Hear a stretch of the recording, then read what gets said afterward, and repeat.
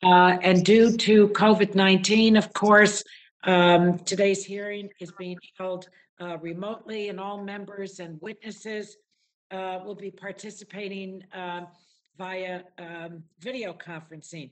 As part of our hearing, microphones, of course, will be set on mute to eliminate any background noise. We know how irritating that is, especially when you're the one that's speaking and there's a lot of noise in the background. So members and witnesses, you have to remember to unmute your microphones each time you wish to speak. And documents for the record should be sent to Megan Mullen at the email address that we've provided to your staffs, and all documents will be entered into the record at the conclusion of the hearing. The chair now recognizes herself for 5 minutes for an opening statement. My colleagues, in September of this year, the 5 U.S. territories will face a Medicaid cliff. And I use this term because it means that the supplementary Medicaid funding that's provided to the territories through the Affordable Care Act will run out. Now, without this federal funding, over 1.5 million enrollees, including many children, could lose their health care. Each is an American citizen, but they're treated differently than the constituents of every member of this subcommittee. Since 1967, the territories have struggled with inadequate federal funding for their Medicaid programs because the Social Security Act capped Medicaid funding for the territories. So since 1978, Congress is on the record noting that the caps on the Medicaid programs severely affect the territories' health and budgets, but there's been no significant statutory change in to this part of the Social Security Act in over 50 years. So this is a very important hearing that I hope we are going to build on and take action to reverse what I'm referring to. Now, because of these restrictions, the territories routinely run out of Medicaid funds over the past decade. Congress has voted on 6 separate occasions to provide stopgap funds to certain territories, including as recently as December 2019.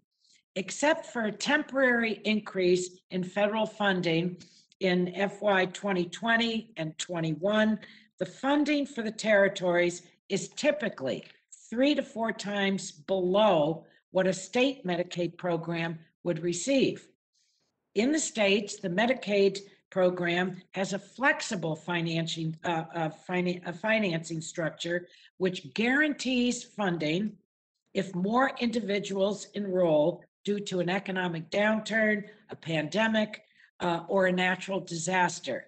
For the rest of us, that's the way it works, but not for the territories. So the territories do not have any guarantee. When disaster strikes, the territories are forced to make hard decisions about coverage and services at the worst possible time. Just when they need it most, that's when it hurts them the most.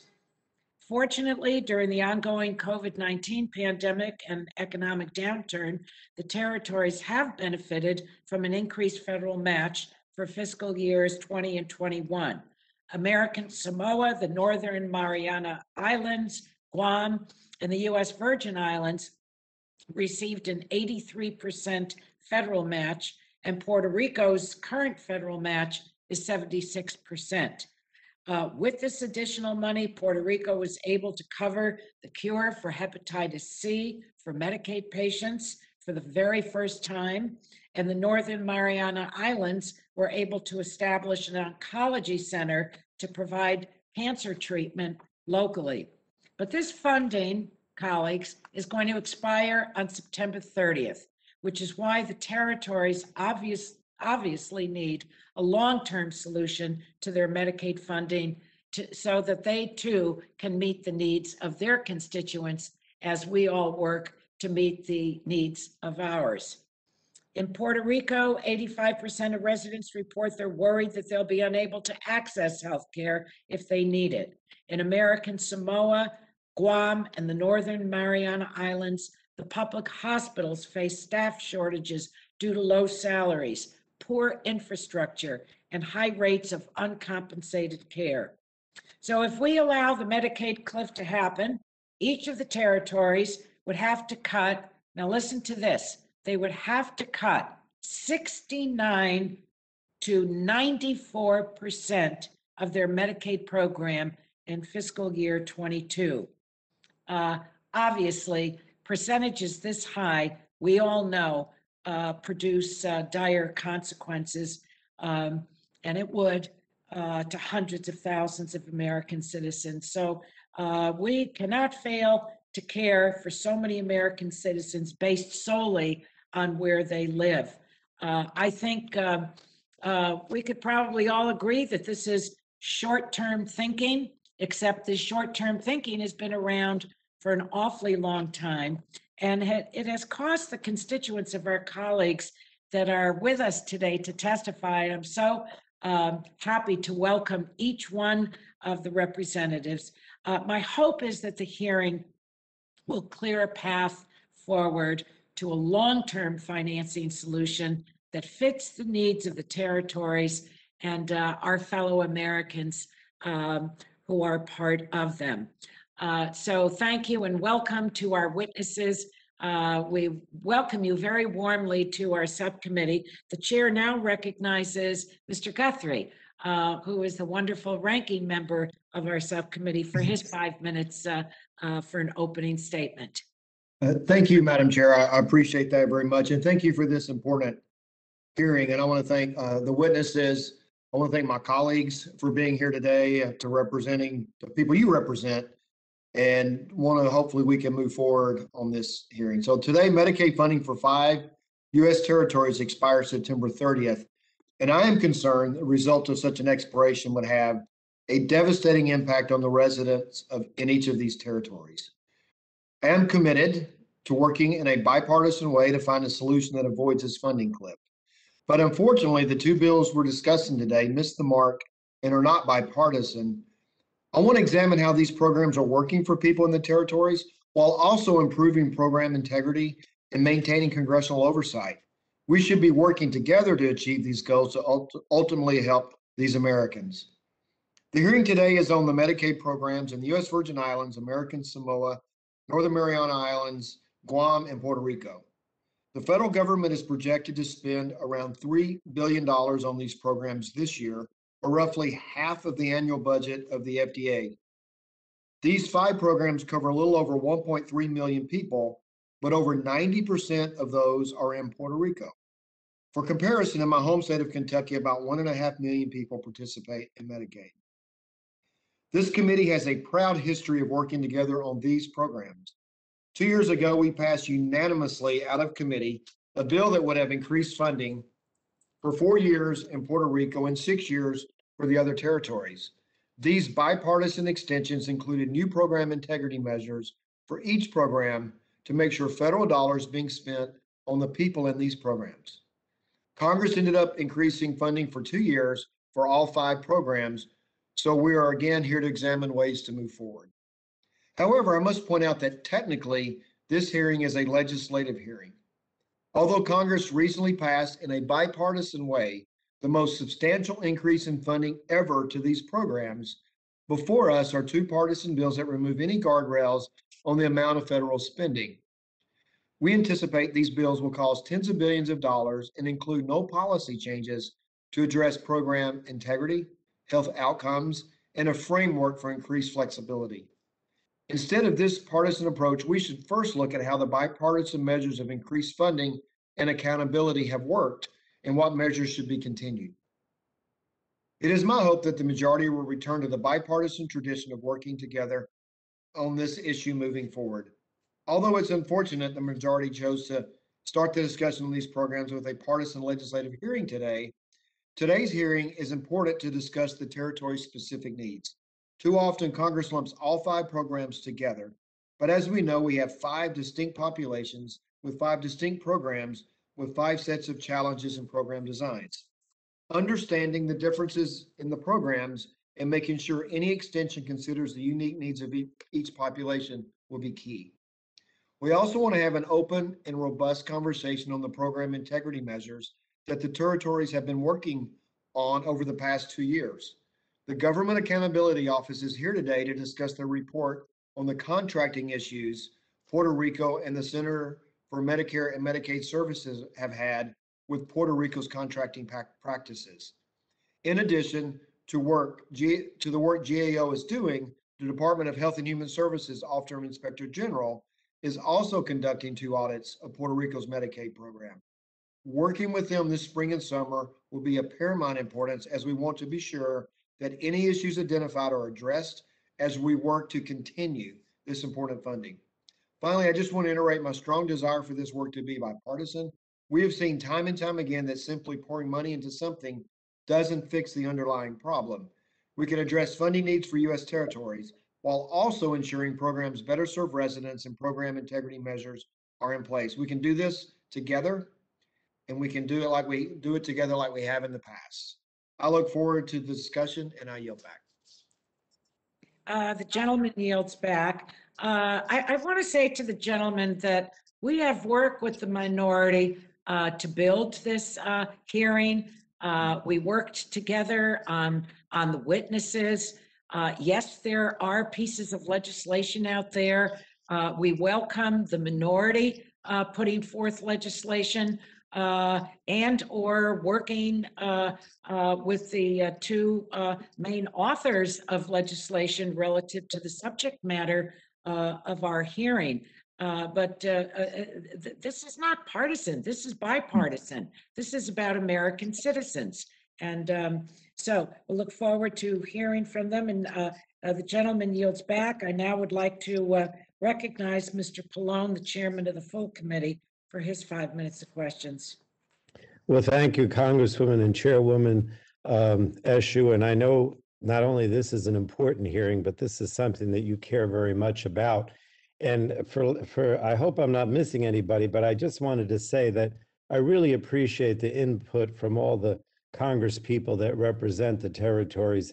I mean, I just have to say, you know, Congressman Sablan has been, I don't think a day goes by without him mentioning this issue to me. And certainly when, I think it was in the aftermath of Hurricane Maria, I don't know, we've had so many hurricanes that I can't even remember the name of it, but I think it was Maria, when we went down to the Virgin Islands with Congresswoman Plaskett and with with Jenniffer, with Congresswoman González, and they were talking about this, you know, the whole time, how we need a permanent solution. This just can't be done, you know, by kicking the can down the road.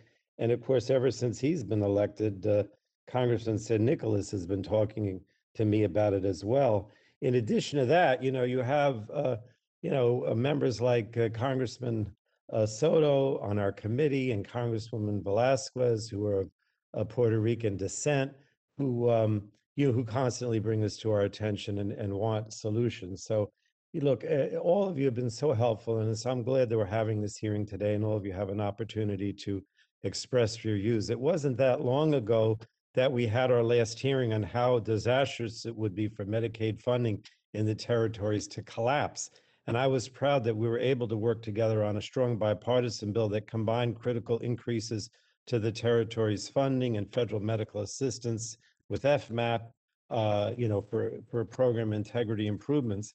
But look, we know that Medicaid in the territories has been chronically underfunded for decades. The consequences of this inequity can be seen in the crumbling health infrastructure, emergency restrictions on provider networks, the failure to offer coverage of certain life-saving drugs, and even the debt crisis in Puerto Rico. Years of inadequate Medicaid block grants have forced the territories to divert more of their own dollars to ensure the residents have received the care that they need. And this funding structure has forced the territories to pay more than their fair share for Medicaid, much more than they would have to pay if they were treated like states. Last Congress, the committee passed legislation that would have provided several years of increased funding and a higher FMAP to all the territories.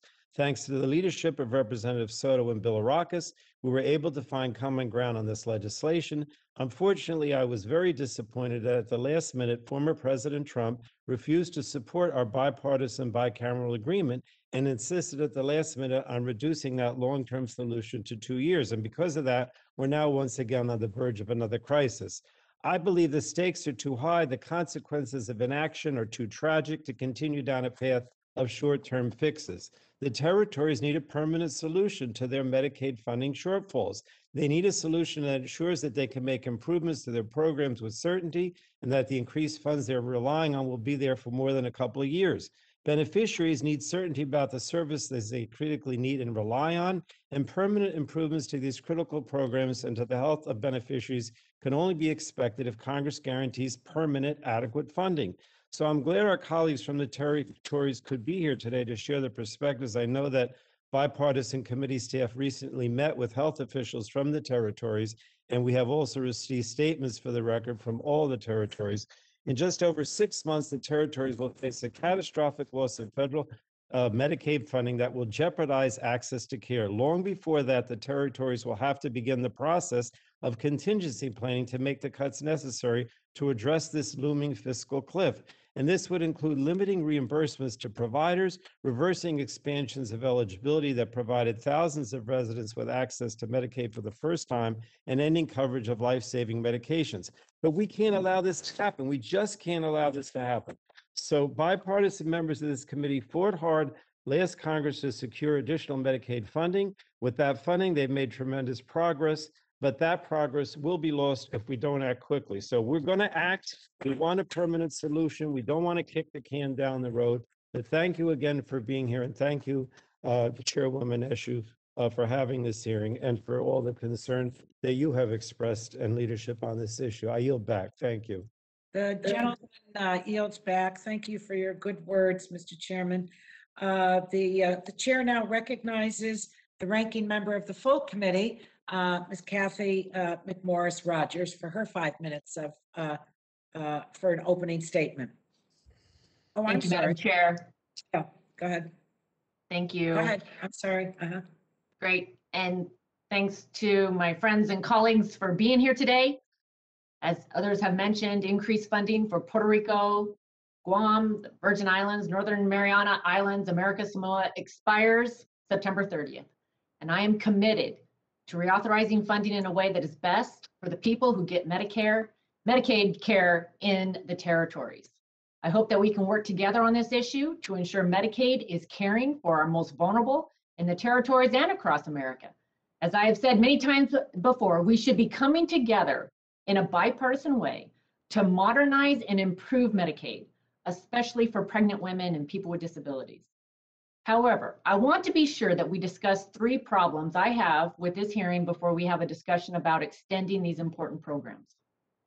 First, it's important that we hear from the territories themselves and get to ask them questions about their programs. There are serious and valid concerns about how we oversee the Medicaid programs in the territory. This hearing was later in the year. The OIG could provide an update on their audit. We could review Puerto Rico's report that's due in June.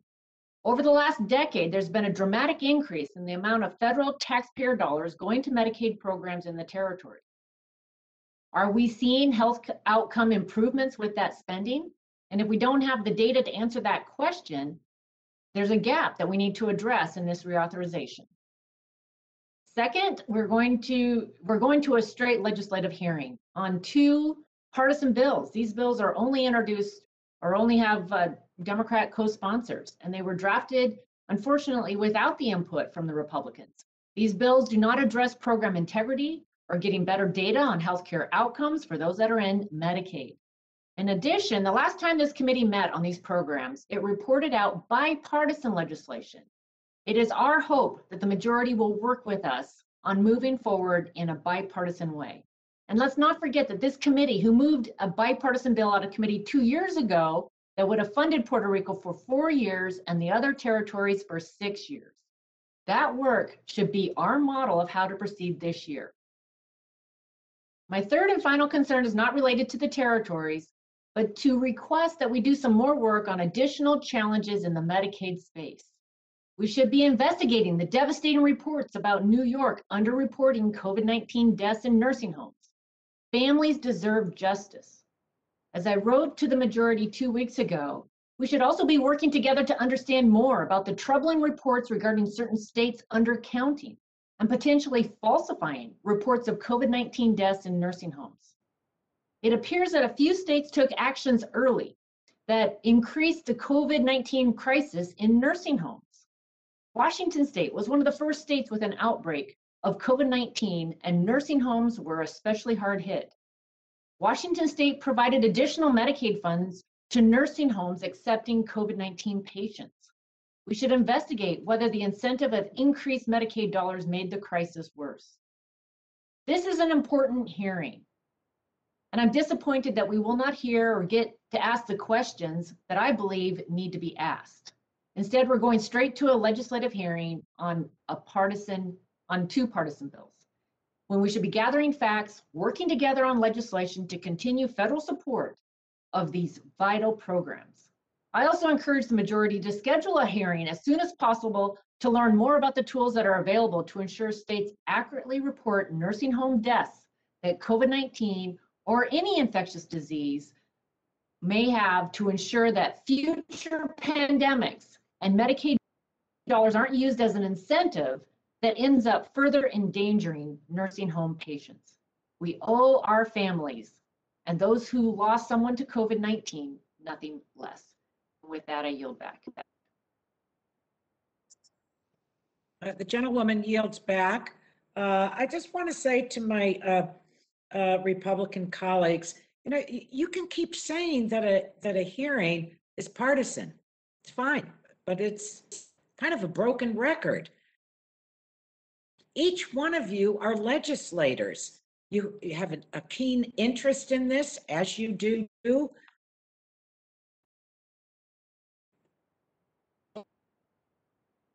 All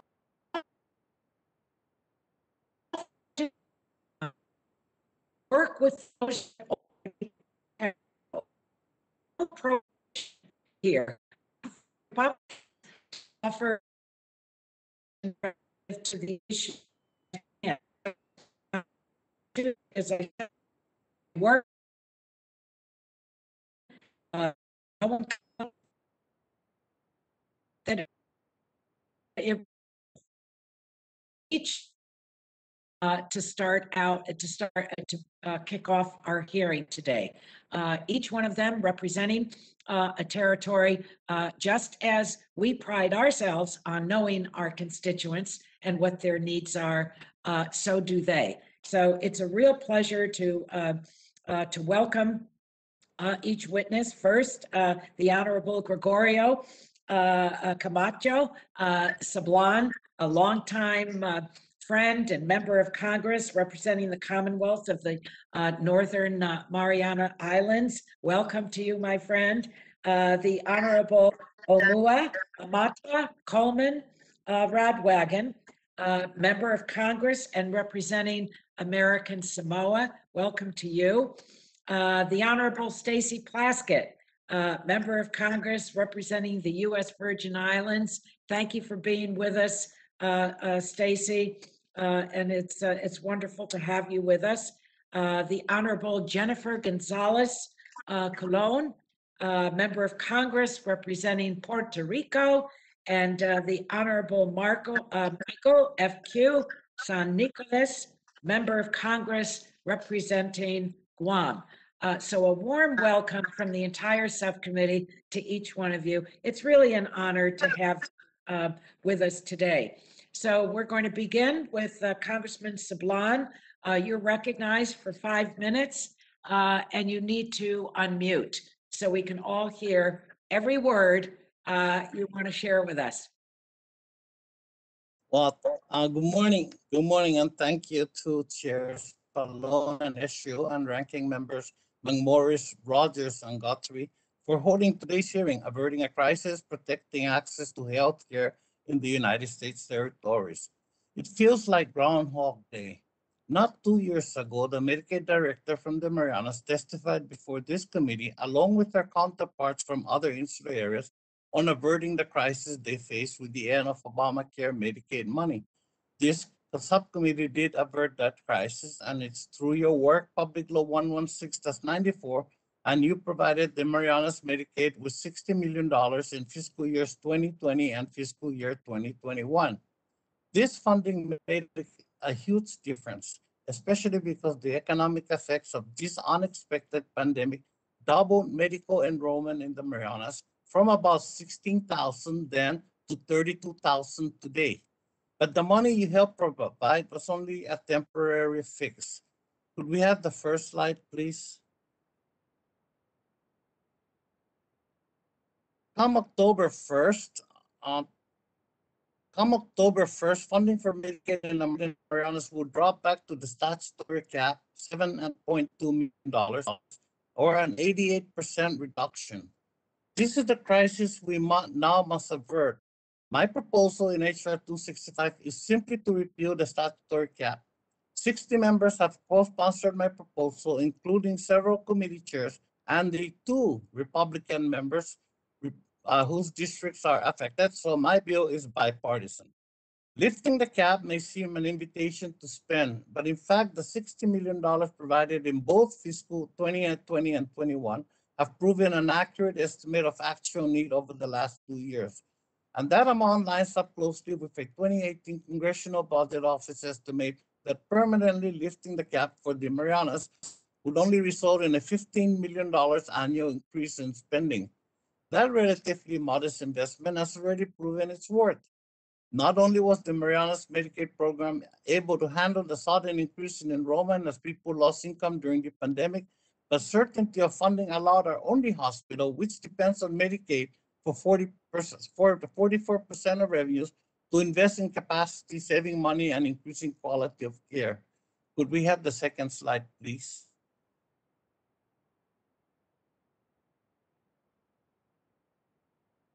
Knowing Medicaid funds would be available, the hospital established an oncology center. Now, instead of sending cancer patients off island to Guam or Hawaii, most can get treatment in the Marianas. And look at the results, off-island referrals down by 90%. Not only are we saving transportation and housing costs for off-island referrals, but fewer people sick with cancer must leave their families and face the rigors of travel. What a virtuous circle. By investing in Medicaid, Congress has lowered costs and improved care.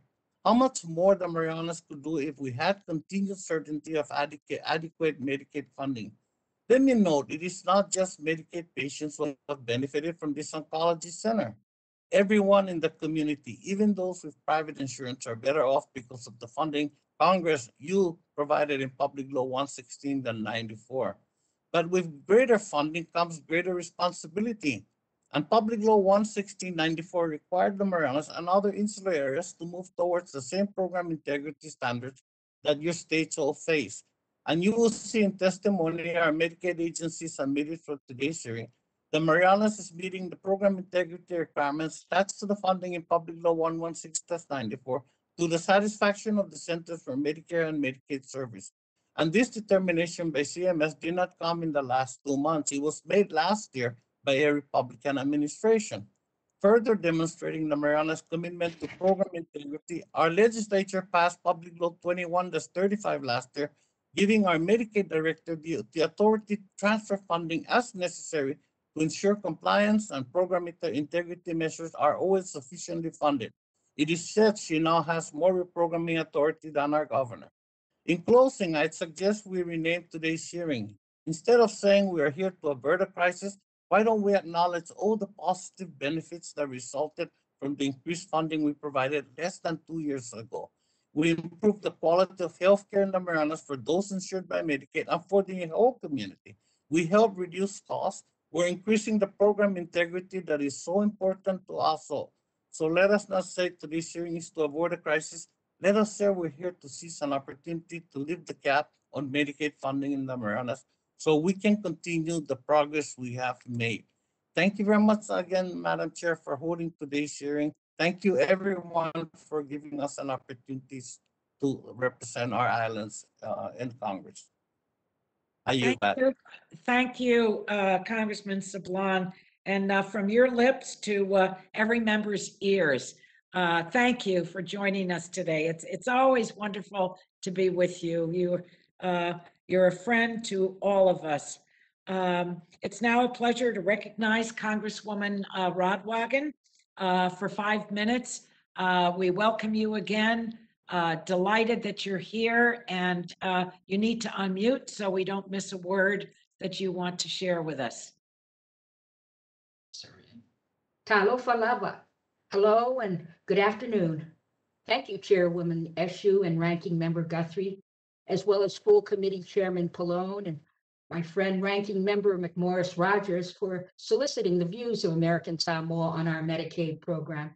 And thank you for consideration of mine and my colleagues' bill on improving the Insular Areas Medicaid programs. The Insular Areas Medicaid Parity Act, which will provide stable permanent funding, lift the caps, and maintain an increased FMAP for the territories. I know every state and every territory has their unique challenges, as do we, but factually, we are the most remote U.S. jurisdiction in the Medicaid program, almost 10,000 miles away, south of the equator, and have not had any commercial air service to our territory in almost 1 year. Not since March 23rd, 2020. That was the last commercial flight from Honolulu to American Samoa. Hundreds are still stranded and going through a month-long quarantine process, 2 weeks in Hawaii, 2 weeks in Pago, just to get home after being restricted elsewhere in the country.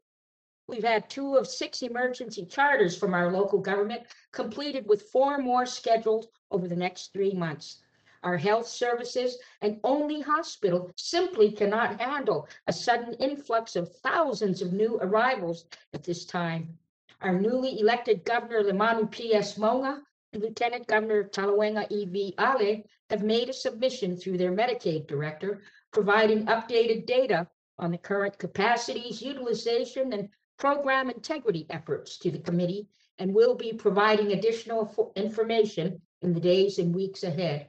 We appreciate the temporary increase in our FMAP, which has been helpful, but we need improvement to our only hospital, which is over 50 years old, in order to expand and improve services and attract broader physician services. And we need more reliable and stable funding than just every 2 years. Our residents and veterans face challenging logistics and most often need to travel to Hawaii for more serious care. And the pandemic has shown us that has become a limited an option to our sick during this crisis. So improvements to our local hospital are needed. In normal circumstances, our people have only 2 flights per week to get to Hawaii. That limitation would be recognized alone as an emergency in most jurisdictions. Some of my constituents who are stranded because they were off island receiving care that they could not get in the territory. So services were reduced to our closed border policy, but that policy saved lives and prevented COVID from arriving in American Samoa. Today, we are the only part of the United States that is COVID-free, absolutely. So I asked the committee to maintain our current emergency matching level, eliminate the annual ceiling on federal financial participation, referred to as Section 1108 cap or Section 1108 allotment. Congress needs to address the funding cliff for the territories. Not doing so would spell financial and medical disaster to our people. During the pandemic emergency, we've been adjusted like other jurisdictions with an additional 6.2% federal cost share. So we are at an 89.2% FMAP. This has been welcome, as we are indeed very much in a continued emergency state. And I would argue our program and hospital capabilities have been in an emergency state long before the pandemic. The Army Corps of Engineers recently did a study and report to Congress on the state of the hospital, indicating that it needed a substantial, if not wholesale, modernization, update, or total replacement. The Army Corps found our LBJ hospital in a state of failure and disrepair due to age and projected repair and replacement costs between $161 to $900 million. depending on minimum modernization or total replacement. American Samoa's Section 1108 Medicaid allotment for fiscal years 2020 and 2021 were raised substantially from about 12.5 to 86 million, with a temporary FMAP increase from 55-45 to almost 90-10. We were able to stretch our local matching funds. With an improved hospital infrastructure, we could utilize even more and potentially reach and exceed our current cap in the next few years. Stable multi-year funding with caps raised will be key to that progress. We do not have sizable tourism or diversified businesses and economies like the other territories. The local government and tuna cannery account for nearly half of local jobs, and our small businesses have taken a huge hit with the island closed off.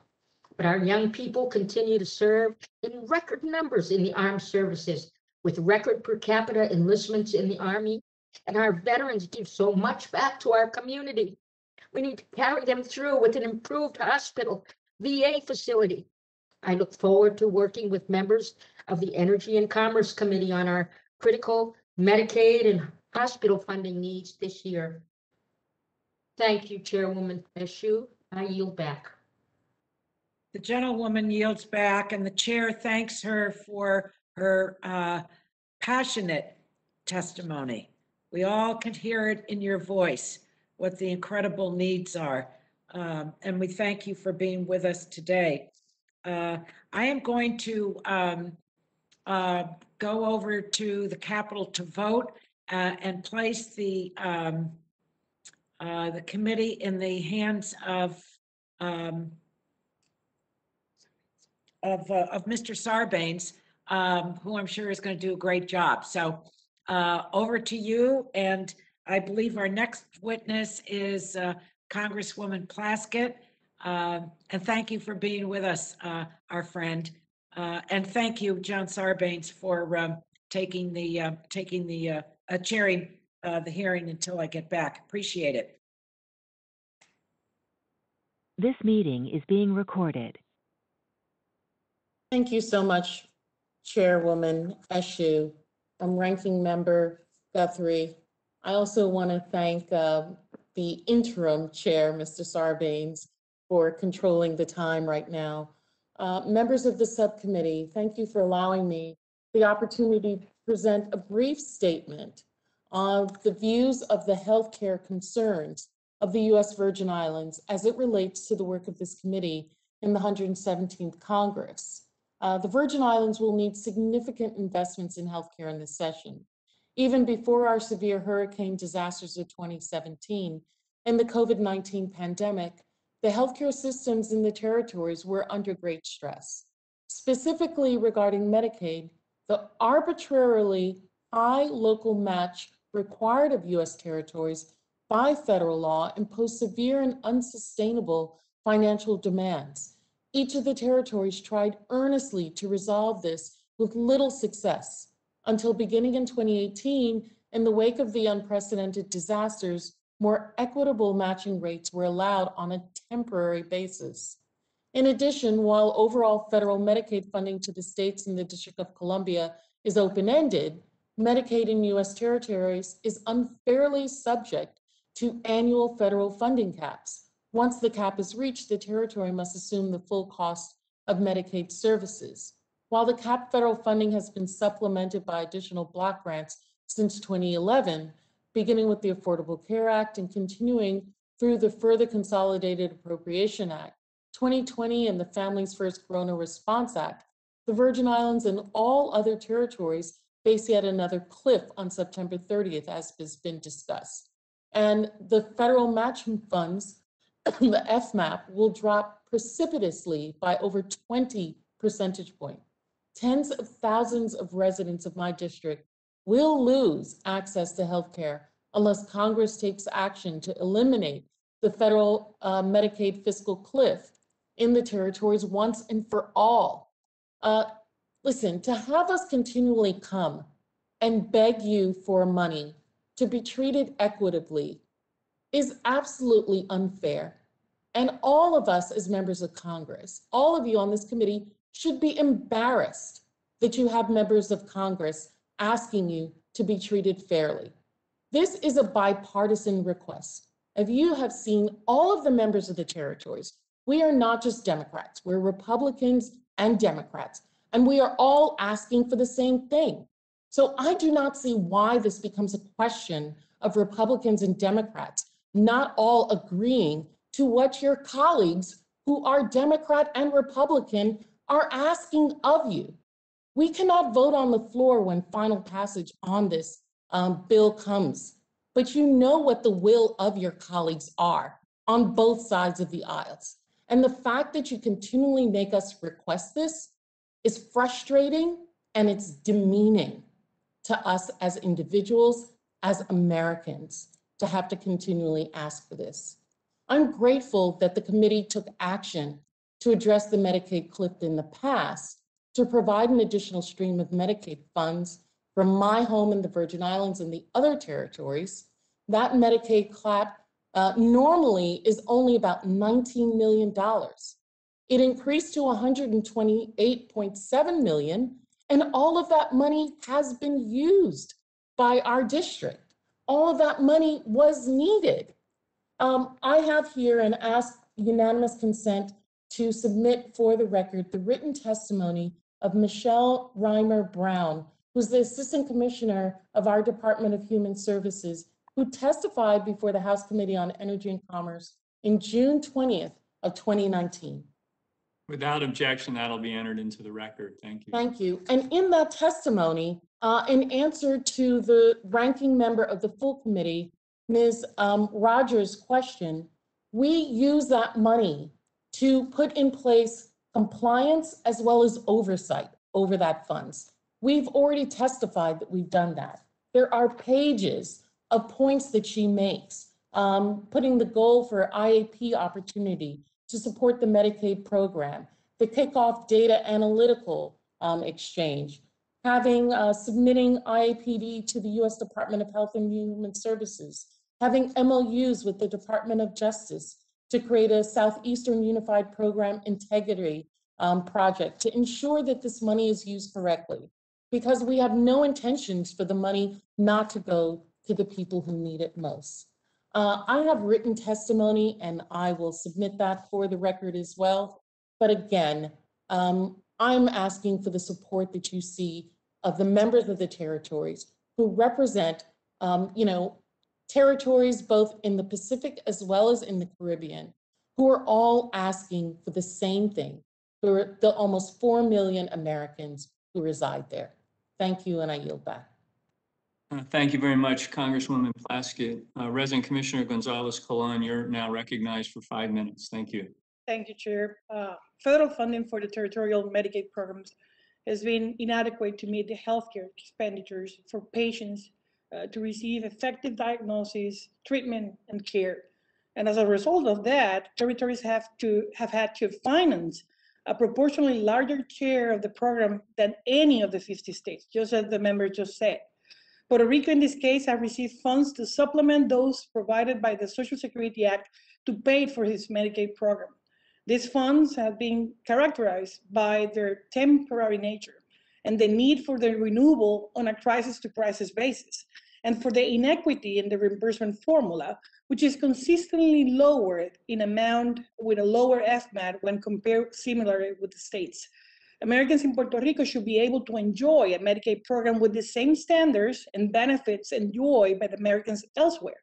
And Congress needs to eliminate the artificial funding limits that have forced, in my case, Puerto Ricans, both beneficiaries and providers, to leave their homes and has crippled our island's healthcare system. Just in 2019, Puerto Rico sought additional federal funds to supplement the insufficient Medicaid cap, which at the time provided only for approximately 10% of the program total cost, a program which covers only 10% of the 17 Medicaid mandatory benefits in Puerto Rico. We also requested additional funds for measures which we were indispensable for the continued operation of the program and for the implementation of additional program integrity measures, which we have been successfully implementing. And I think that's important to note. Those initiatives took the 2019 baseline Medicaid cost from $2.8 billion to $3.5 billion for the years 2020 and 2021, and were accompanied by an increase in the FMAP from 55% to 76%. And those initiatives were implemented with $350 million to increase the eligibility from 40% to 85% of the federal poverty level, just to cover approximately 200,000 additional beneficiaries with annual income of less than $20,000 for a family of 4 a year. $190 million to increase reimbursements to Medicare Part B providers and physicians with capitated arrangement. And I need to know that this increase of 70% of the Medicare fee schedule, which is more about 60% of the national average Medicare reimbursement, has been instrumental in helping physicians just to stay afloat during this pandemic. Many of the mechanisms included in the CARES Act to provide immediate cash flow to healthcare providers in Puerto Rico were ineffective with our providers. And why? Because they were receiving fewer dollars per capita from the Provider Relief Fund than any other state, than any other territory, with an example of a per capita distribution in the island of $23.98 compared to the national per capita of $174.14. $106 million to increase hospital reimbursement to at least 90% of the Medicare fee schedule, just to compensate for Medicaid beneficiaries' attention losses, given that the hospitals in Puerto Rico are ineligible for Medicaid DHS payments. $38 million to cover hepatitis C treatment for chronic liver disease patients. And to this day, our island is on track to spend the total incremental amount for the sustainability measures by the end of the fiscal year. The additional funding that were provided in 2019, just as the chairwoman explained, will expire on September 30th. And the amount of federal funds for Puerto Rico's Medicaid program will revert to approximately $380 million, or just about the 10% of the program current total cost. And this is the reason we need to act swiftly to prevent the territories and Puerto Rico's Medicaid program from becoming underfunded, and to provide sufficient funding to allow for a smooth transition into the next fiscal year without cutting benefits, lowering provider payments, or withdrawing coverage for hundreds of thousands of current beneficiaries in the middle of a pandemic. And that's the reason the government of Puerto Rico just asked Congress for additional funds for 2022 and beyond, and to achieve a greater degree of equality in programs that are crucial to healthcare in the island. Programs in which Puerto Rico does not have the financial capacity to bear itself, and which are usually provided by Medicaid in the states, such as the non-flu adult vaccination recommended by the CDC, the non-emergency transportation, and diabetes, among many others. I just urge you, and all members of this committee, this committee went to Puerto Rico and have roundtables with professionals and with the providers, and has addressed this issue in the past in 2017, 2018, 19, 20, and this is time to do it again. Make the funding available for the territories. This is a priority for millions of Americans who depend on it for our health care. And I just want to say thank you for the invitation to testify. And I yield back. Thank you very, very much for your testimony. Congressman San Nicolas, you're now recognized for 5 minutes. Please remember to unmute. Thank you, Mr. Chairman. Honorable members of the esteemed Energy and Commerce Committee, Chairman Frank Pallone, Ranking Member Kathy McMorris-Rogers, Health Subcommittee Chairwoman Anna Eshoo, and Ranking Member Brett Guthrie. Let me open by expressing my thanks for your graciousness in inviting Guam and our territories to testify today's hearing. Thanking all of you for your leadership in passing Public Law 116-94, which temporarily increased the federal Medicaid assistance percentage, FMAP, for Guam to its current rate of 83% federal match to 17% local match. From the prior 55% federal match and 45% local Medicaid matching formula, grossly insufficient for communities like Guam with among the highest per capita poverty levels in the country. Additionally, prior to Public Law 116-94, the pool of available matching funds for Guam was limited to approximately $18 million. And with the sunset of these laws, it will revert to $19.2 million in FY 2022. In the interim, Public Law 116-94 has increased the pool of available funds to approximately $130 million. The whole point of FMAP and a proper pool of federal matching funds is to enable a formulaic basis for our federal government to be able to support the Medicaid program as it is intended. Common sense would assume that if the Medicaid program is intended to help those of limited resources, similar logic will be applied to the FMAP and Medicaid cap in communities of limited resources to fund Medicaid itself. With Public Law 116-94, such progress towards basic equity for our United States territories has been transformative for us in our Medicaid programs and its ability to reach Americans as intended under the law. The current yet temporary $130 million pool at an 83-17 match translates into a Medicaid program funded at approximately $156 million overall for Guam, which is $3,612 per Medicaid enrollee based on our FY 2020 levels of enrollment at 43,185 people and a population of 170,000.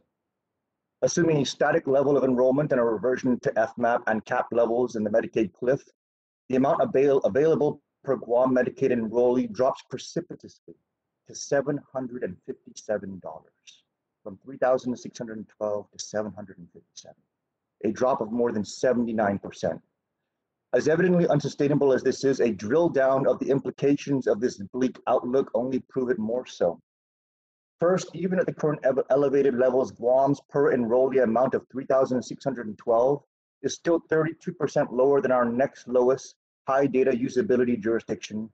And even today's elevated levels under Public Law 116-94 do not reflect per capita equity.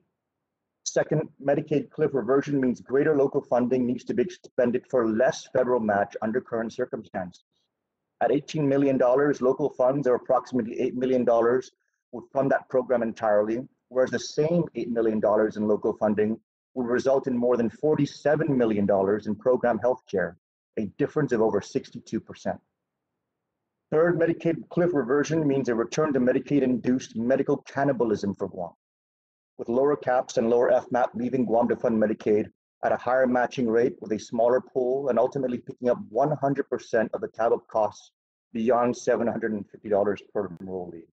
Such medical cannibalism materializes in deferred maintenance of our facilities and equipment, which today have ballooned our Army Corps of Engineer estimates for a suitable hospital to over $700 million due to systemic underfunding of our healthcare system.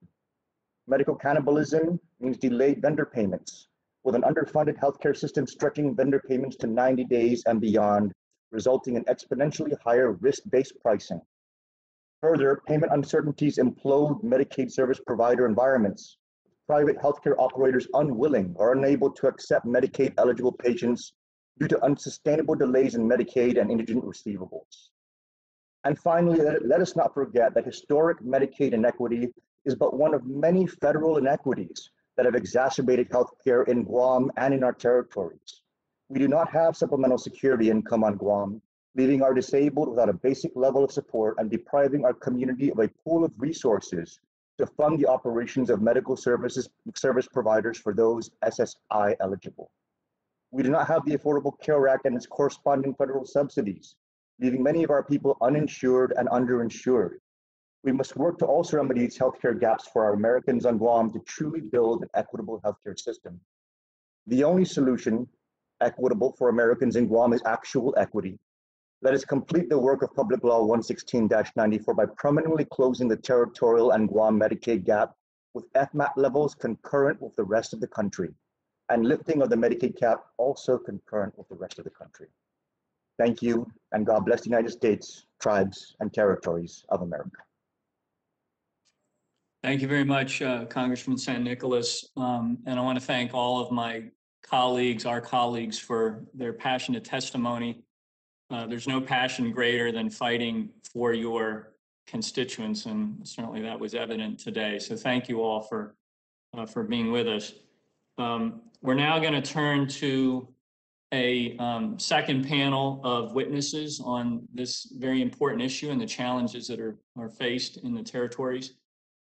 Dr. Ann Schwartz, who is the Executive Director of the Medicaid and CHIP Payment and Access Commission, and Ms. Carolyn Yocom, Director of Healthcare for the Government Accountability Office. So we're looking forward to hearing from both of you on this topic. Dr. Schwartz, you're now recognized for 5 minutes. Please remember to unmute. Thank you.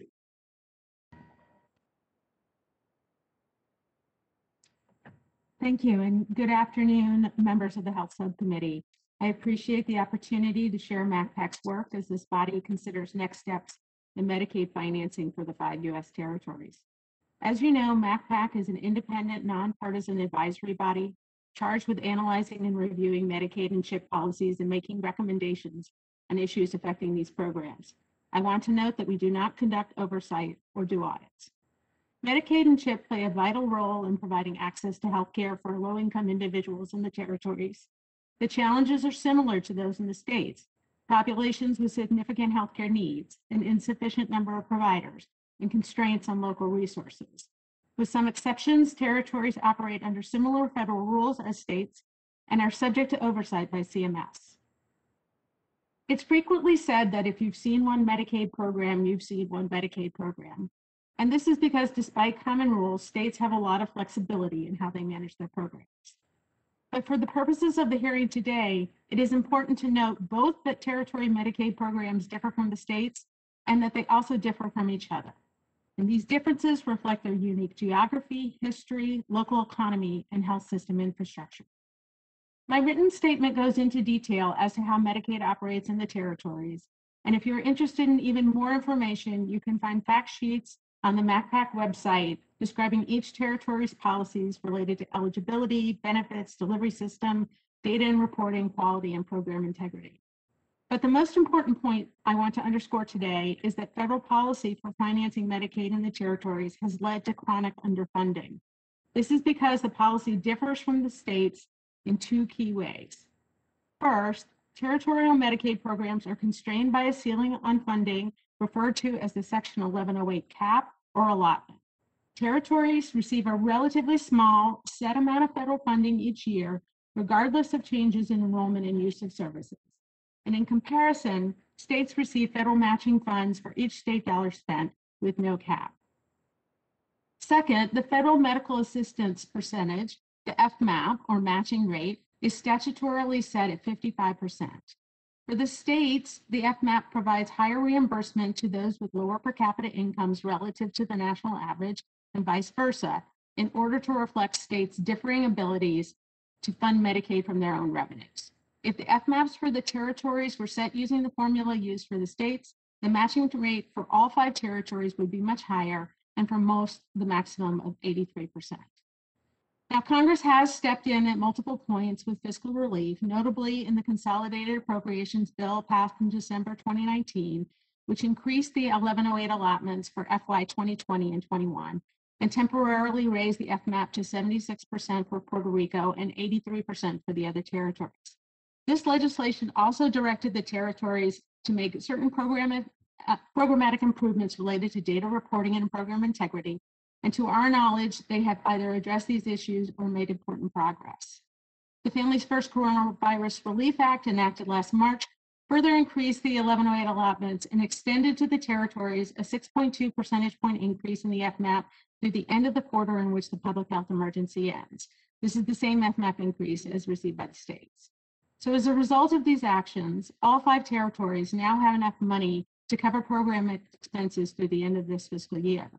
However, without additional congressional action, we anticipate that they will all experience funding shortfalls at some point in FY 2022.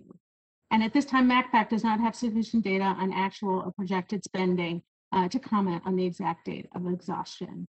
In the face of such a shortfall, the territories will have to make tough decisions. The options before them including funding Medicaid entirely with unmatched local funds, a scenario we think is unlikely, cutting services, reducing or suspending provider payments, or some combination of these strategies. It's worth noting that territories like states are currently prohibited from decreasing eligibility standards or disenrolling beneficiaries if they accept the increased FMAP provided in the Families First legislation. The history of responding to crises with short-term infusion of funds has caused a great deal of uncertainty. And while additional time-limited allotment of funds would certainly prevent fiscal cliff, it would ensure that in the short term continued delivery of services. But it would not address the underlying challenges with the financing structure that make it difficult for territories to plan, manage, and sustain long-term reliable access to care for Medicaid beneficiaries residing in these territories. Thank you for the opportunity to share MACPAC's work, and I'm happy to answer any questions. Thank you very much. Appreciate that. You were exactly 5 minutes. Well done. Ms. Yocom, you're now recognized for 5 minutes. Please remember to unmute yourself. Thanks very much for being here. My pleasure. Chairwoman Eshoo, Ranking Member Guthrie, and members of the subcommittee. I appreciate the opportunity to discuss GAO's most recent work looking at the Medicaid program in Puerto Rico. My remarks today focus on key findings from our February report that evaluated federal oversight of Puerto Rico's Medicaid contracting process. I'm going to focus on our findings as they relate to Puerto Rico's contracting reform plan, and then also discuss some additional actions needed to improve Medicaid program oversight. Contracting is central to many states and territories' Medicaid programs, and effective contracting relies on competition. Competition can reduce costs, improve contractor performance, curb fraud, and promote accountability. Through an open, competitive process, states and territories can evaluate and select contractors who provide the greatest value to their Medicaid programs. Puerto Rico's plan to reform Medicaid contracting outlines a process, but doesn't yet offer details on the substance of the actions it will take. For example, it sets timeframes for determining reforms, but it offers limited information on what these reforms will be and the extent to which they will result in a more competitive process. It's not clear what changes will occur. And changes are needed. Our review of 8 contracting processes did find that one competitive process, the largest, fully disclosed information on factors used to evaluate the proposals and make awards. We didn't find such information on the other 2 processes. In the 5 non-competitive contracting processes reviewed, 3 lacked any justification for excluding competition, and the reasons for the remaining were not clear. Officials explained that Puerto Rico law does not require competition. However, competitive contracts can reduce risks of waste, fraud, and abuse. The concerns we identified underscore the need for federal oversight. Unfortunately, the Centers for Medicare and Medicaid Services, or CMS, does not oversee Puerto Rico's contracting procedures, leaving the program at risk. CMS officials noted, however, that the agency has treated Puerto Rico the same as other U.S. territories and states, and that CMS does not oversee Medicaid contracting procedures in any state or territory. Nationwide, contracts make up at least half of Medicaid spending, and in Puerto Rico, this percentage is 96%. CMS has taken the position that the states and territories are best suited to ensure compliance with their respecting laws. We recommended that CMS take steps to implement ongoing risk-based oversight of Puerto Rico's Medicaid contracting procedures, citing CMS's statutory requirement to ensure the administration of Medicaid programs using necessary methods for efficient program operations. The agency agreed. As I believe every witness so far has presented, GAO's work also shows the challenges that Puerto Rico and the territories face compared with state Medicaid programs. Congress has increased funding, allowing the territories to avoid funding shortfalls or to cover more services. However, our work shows that the temporary and inconsistent nature of these increases create uncertainty and can complicate efforts to maintain program changes and attain and then sustain fiscal health. These concerns are real. The need for an increased focus on program integrity is also critically important. Some improvements, such as Puerto Rico establishing a Medicaid fraud control unit, have been taken. However, more actions are needed to ensure Medicaid spending is meeting the needs of Puerto Rico's beneficiaries. As Congress considers changes to funding the territory's Medicaid programs, Puerto Rico and other territories must continue to develop and carry out planned reforms, measuring their results and adjusting oversight as needed to better ensure the efficient use of Medicaid. This concludes my prepared statement. I'd be pleased to answer any questions. I want to thank. I think you're back, so I'll turn the reins back over to you and I'll go vote. Thank you very much, Mr. Sarbanes. I'm sure it went as smooth as glass. Thank you very much. And thank you to each one of our colleagues who came to be witnesses today. We really appreciate it. First of all, I appreciate it. I think it was a great way for us to begin our hearing, and to the witnesses, to the other witnesses that are with us. We're now going to move to member questions, and I'm going to recognize myself first for 5 minutes. To Dr. Schwartz, the last time you testified before our committee, you explained that the caps were made in law in 1967.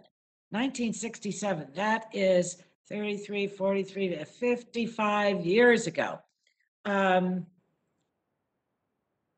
Do you know what Congress's reasoning was for putting the caps in the Social Security Act?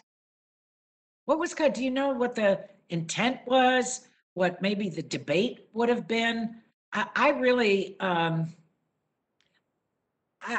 be real frank with you. I think that there's a lot of bias in this, but that's my thinking. So can you tell us why they did this?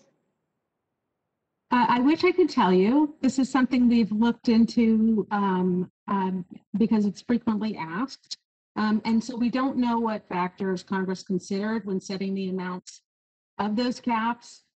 They've been commented on as being insufficient going back to the late 70s. So I'm sorry, but the legislative history is not crystal clear on this. I see. And when we talk about a long-term solution, how would you describe it? How would you advise us? That's what we want to do, or many of us want to do. Maybe some don't. How would you spell that out to us? So let me first say, in speaking on behalf of the 17 members of the commission hasn't come up with a specific proposal for a long-term solution.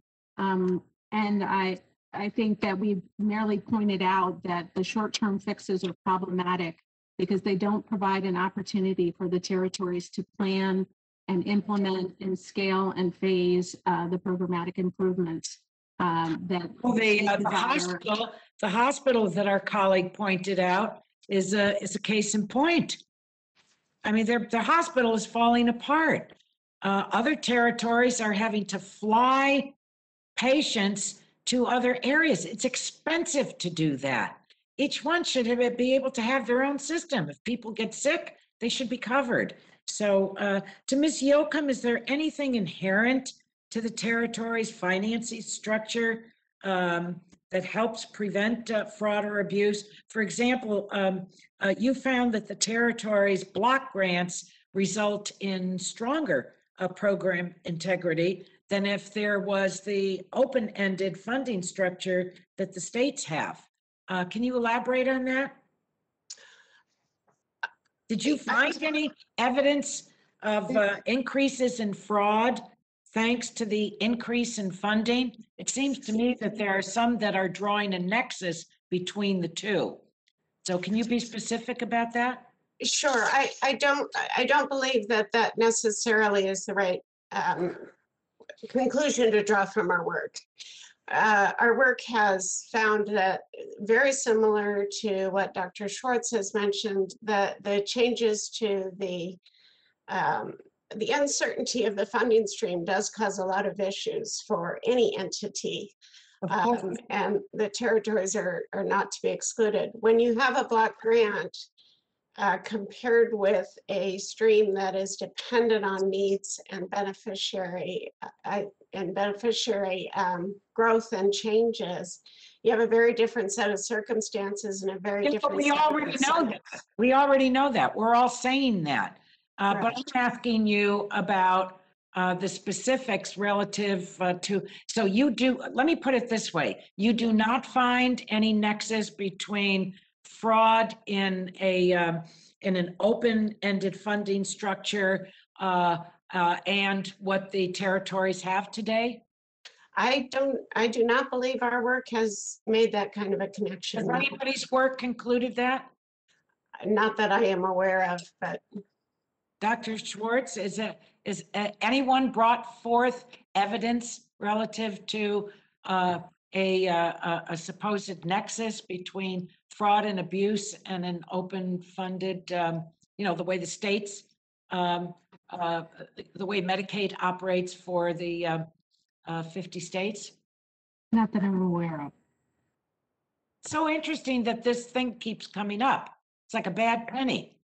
Anyway, well, I think that my time is used up. The chair will now recognize again, the wonderful ranking member of our subcommittee, Mr. Brett, for his 5 minutes of questions.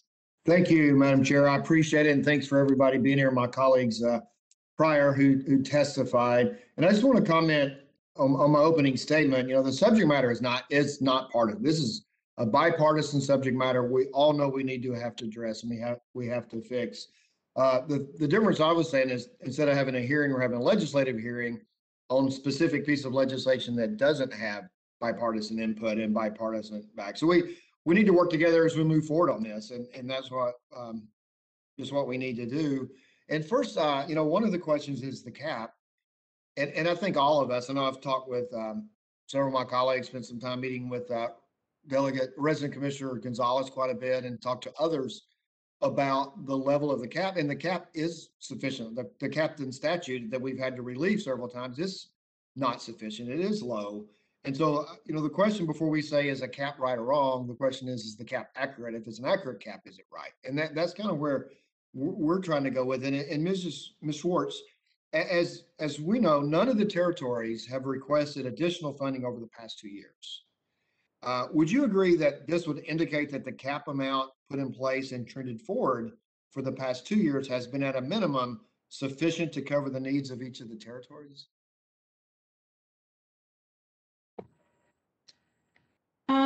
I think that the amount of funding that's been available for the past 2 years has been substantially higher than what was available historically. And we have not heard that it's been insufficient. 2020 was a very wonky year in spending throughout the US because of COVID. And so there is some issues around unspent funds there, but year-to-year spending trends can be hard to interpret, but I think we haven't heard anything about these amounts being insufficient. Thanks. A cap that's too small is problemsome. A cap that's accurate that's what we like to address. And so, Mrs. Yocom, and so talking a little bit about, you said we couldn't conclude certain things from your report, but in your report, the GAO report, you mentioned contracting and procurement concerns that have arisen at both CMS and Puerto Rico. Around that time, Puerto Rico released their report on how they plan to address program integrity issues moving forward. So my question would be, are there issues within Puerto Rico's report that we should watch closely, such as issues that are not in alignment with your report? Yeah, I think what is important to keep an eye on is there's 2 reporting timeframes that Puerto Rico has set. One is in April, where they will discuss ways to make their contracting procedures more competitive, which is a good thing. And then the end is at the end of the year in 2021. There will be further outlines of timeframes and implementation. I think keeping track of both of those is going to be important, and getting more detail on what steps are going to be taken to make the process more competitive. Okay, thank you. And then Ms. Yocom, also in your testimony, you write that in 2018 procurement costs represented 2.4 billion of Puerto Rico's 2.5 billion in total Medicaid expenditures. That is a startling number, given that a 2019 federal indictment led to the arrest of Puerto Rico officials who unlawfully steer Medicaid contracts to certain individuals. We know that CMS requires states and territories to use the same process for Medicaid procurements as they do for non-federal procurements. However, CMS has not taken steps to ensure Puerto Rico has met this requirement. Should requiring CMS to ensure Puerto Rico has taken the steps be something we should consider in putting into place? I think it would be important to consider that for not just Puerto Rico, but for the states as well. It's clear that CMS doesn't know for certain what is happening in terms of following procurement. Okay, thank you. And I just want to iterate again, I know we've discussed my opening statement and the concern with the two bills, that I want to make sure our colleagues and my fellow members of this committee that the current system, I know we've changed the caps temporarily, is not sufficient, and it needs to be addressed, and we want to address it. We want to just work together moving forward to address it. So I appreciate the time, and I guess I'll go vote and come right back. But Madam Chair, I appreciate the time, and I'll yield back. Gentleman yields back. I always appreciate what the gentleman says. I just want to add to the record, though, that the two bills on this subject matter are bipartisan. They are bipartisan. They're bipartisan sponsors, right? That's right. I'm just saying we're going to work together with the committee. And I think that's very important. I think sometimes the co-sponsorship of our colleagues from the territory seems to be worth 75% rather than 100%. But these bills are bipartisan, and they are a part of it. So, which I think is wonderful. So we look forward to working with you on it. The chair now recognizes Mr. Colón, chairman of the full committee. 5 minutes of questions. Thank you, Chairwoman Eshoo, and thanks for emphasizing the bipartisan nature of the bills, because we have approached this in a bipartisan way in the past, and will continue to. Thank you. I mean, the concern that I have, obviously, is that if Congress fails to act and the territories go over the Medicaid fiscal cliff, the consequences are devastating. And I know that we have a number of territories here, but in Puerto Rico alone, I understand it's possible that hundreds of thousands of people could lose their Medicaid coverage if the island doesn't receive additional federal funding. And, that's ridiculous in the context of a pandemic. And also, this is a crisis of our own making. I mean, Puerto Rico has this Medicaid block grant, and as a result, since 2009, Congress has intervened 8 times to either increase their funding or increase their FMAP. And, I just don't want to do this. I don't want to keep kicking this can down the road because the way we do this Medicaid in the territories is fundamentally broken, and now's the time to fix it. So let me ask Dr. Schwartz. Initially, can you explain why so many people lose coverage if the territories go over the fiscal cliff, if you would? So it's basically simple math. If you have less money to spend, there are typically 3 things you can do. You can cut people, you can cut payment rates, or you can cut benefits. And when payment rates are low, that may be a difficult strategy. When benefits have been provided and there are not many optional benefits are provided, it's harder to cut those. And so that's the consequence. Well, I think it's also critical, thank you, really, Doctor, but it's really critical to understand who's going to lose coverage, right? These are Medicaid beneficiaries. So we're talking about generally very low income individuals. Is that correct? Yes. And then if you use Puerto Rico example, apologize to the others, but if you use Puerto Rico as example, it uses its own eligibility levels for Medicaid, and that they're generally lower than those are used in state programs. So in this scenario, a family of four with a monthly income of $943, which is lower than the federal poverty level for one person in the contiguous states, those people could lose their coverage. Is that right? Yes, generally, although I want to note that Puerto Rico did implement a temporary eligibility expansion up to 85% of the federal poverty level to the end of the fiscal year, which would allow a family of four to make approximately $1,800 per month to remain eligible. But your general point is correct. All right. And then given their low income, it's safe to assume that the people who lose Medicaid would not be able to afford private insurance. Is that correct? Yes. So we know that declines in coverage lead to declining overall health. When an uninsured person needs care, they tend to show up in an emergency room. So what do you expect is going to happen to the health of these individuals at risk of losing their Medicaid coverage? I think we would expect that people would not seek care unless they were in crisis. And that means that they would not receive preventive care, which could be immunizations or routine screenings. They also wouldn't get maintenance care for chronic conditions such as high blood pressure. Yeah, so I mean, let me thank you, Dr. Schwartz. Jenniffer and Stacey and Gregorio, I don't want you to misunderstand what I'm saying. I mean, I believe the territories would only roll coverage back as a last resort, but without these additional federal funds, they may not have a choice, and that's a choice they should never the territories should never have to make, and we just have to stop. I know I sound like a broken record, but we have to stop, Madam Chair. We have to stop these short-term fixes and look for a permanent solution. So that's what I know you're trying to do in the context of the Health Subcommittee and all of us in the context of the full committee. And, I just want to make a pledge to all our Congress people from the territories that we understand this, and this is what we want to do. We want to have a permanent solution. Thank you, Chairwoman Eshoo. Thank you, Mr. Chairman. Yield back. Pleasure to recognize the ranking member of the full committee, Congresswoman Kathy McMorris Rodgers, for 5 minutes of questioning. Thank you. Thank you, Madam Chair, and thank you everyone for being with us this afternoon. I wanted to start with Ms. Schwartz, and I just wanted to ask, do we have any data on the health outcomes in the territories and potential changes in those outcomes since the federal government has increased the funding for Medicaid in the territories? Sure. In general, I want to say that in Medicaid, most of the data that are on quality are focused on managed care arrangements. And 4 of the territories operate primarily on fee-for-service, with Puerto Rico being the only one in managed care.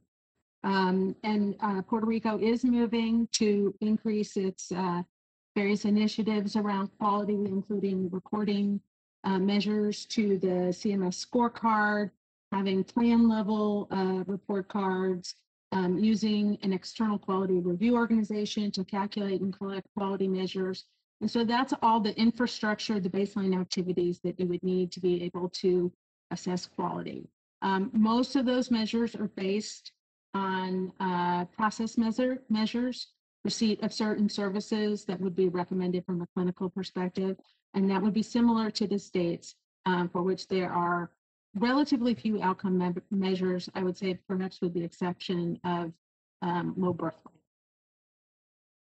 Yes, it's something that I would like to see us consider as we are looking at Medicaid, both for the territories and beyond, because I think one of the valuable aspects of the Medicaid program is that we can see better outcomes. We can provide some flexibility to look at getting better outcomes for individuals, potentially even lowering cost, but making sure that that is also built, those kind of measures are built into the program that are encouraging the focus on improved health outcomes. I would like to see that included. Is that something that you think would be beneficial for Congress? I think the caution that I would provide would be just ensuring that you have that the territories have the necessary infrastructure and a scaled infrastructure to do those sorts of activities. And I think Puerto Rico has been working in that, and the activities for the other territories would also have to be sort of scaled to what their capabilities are. Okay. Another question, the Medicaid benefits vary across the territories. America, Samoa, CNMI are not required to offer all mandatory Medicaid benefits under their Section 1902J waivers. Guam, Puerto Rico, and the Virgin Islands are required to offer all mandatory benefits and are not eligible for the 1902J waiver. And currently Guam is the only territory that offers all mandatory benefits. I would be interested in knowing, do you think that the federal government would have better insight into the programs and why certain benefits are or are not offered in each of the territories, if those territories could get the J waiver similar to the American Samoa and the Northern Mariana Islands? I'm not sure if the availability of those services is tied to the authority, the J waiver versus operating under another authority, as to the availability of the providers to provide the specific services in those territories. So I'm not sure what else I could say Okay. on that point. May I suggest something? This is Sablan. Yes. Ranking member. Yes. Yeah, I think for the Northern Marianas, it is possibly the limited number of specialized care that's available in our community. That is why we sent some patients here, whether those in Medicaid or in private insurance, send them off to Guam, to Honolulu, to Hawaii, and so that is possibly one reason. The other reason, which Ranking Member Godfrey brought up, is that nobody asked for more money. It is because we get a block grant, and our Medicaid agencies are told operate within that block grant. You shouldn't expect additional money for this particular fiscal year. I hope that may provide some idea of why we have that waiver. Okay, that's helpful. I appreciate you adding those comments. Yes. Can you, it's Jenniffer González, can you yield just 10 seconds? Sorry. I think that, well, the time has expired, and I would just like to add that one of the rules of the committee, the overall committee, is that once witnesses have spoken, they can't go back to have them speak again. So with members. Okay. Okay. Okay. So Mr. Sablan, you got yourself in under the wire there, my friend. My apologies. Okay. Okay. I'll talk to them individually. Okay. I do have some further questions. Thank you very much. Sure. I'll yield back. The gentlewoman yields back. And of course, all members have the opportunity to submit questions to all of our witnesses. And that's always an important part of what we do. And I know I always take advantage of it, and others should as well. It's a pleasure to recognize the gentlewoman from California, Ms. Matsui, for her 5 minutes of questioning. Thank you very much, Madam Chair, for calling this very, very important hearing. I am really deeply concerned about the devastating impact the upcoming Medicaid fiscal cliff may have on patients and providers in the territories. And while it's been positive to hear about the improvements the territories have been able to make over the past 2 years with increased funding to the Medicaid programs, it also highlights all there is to lose if Congress fails to act for the long term. If we are going to really address the historical inequities that limit access and health outcomes, we cannot be revisiting this funding question year after year. It is time to permanently raise the bar to ensure adequate funding that will improve our territorial Medicaid programs. Dr. Schwartz, I want to talk to you a little bit about provider flight. Thank you, by the way, for being here today. It is my understanding that a state Medicaid program needs to ensure that hospitals and providers are reimbursed at rates sufficient to maintain participation in the program. Without adequate pay, providers may stop accepting Medicaid beneficiaries or may seek to provide care elsewhere, which leads to decreased access to health care. In Puerto Rico, there was an exodus of providers even prior to the recent catalyst. This island was facing a fiscal crisis, and doctors were making half of what their mainland counterparts were making. Thousands of healthcare providers left. Then Hurricane Maria and COVID-19 hit.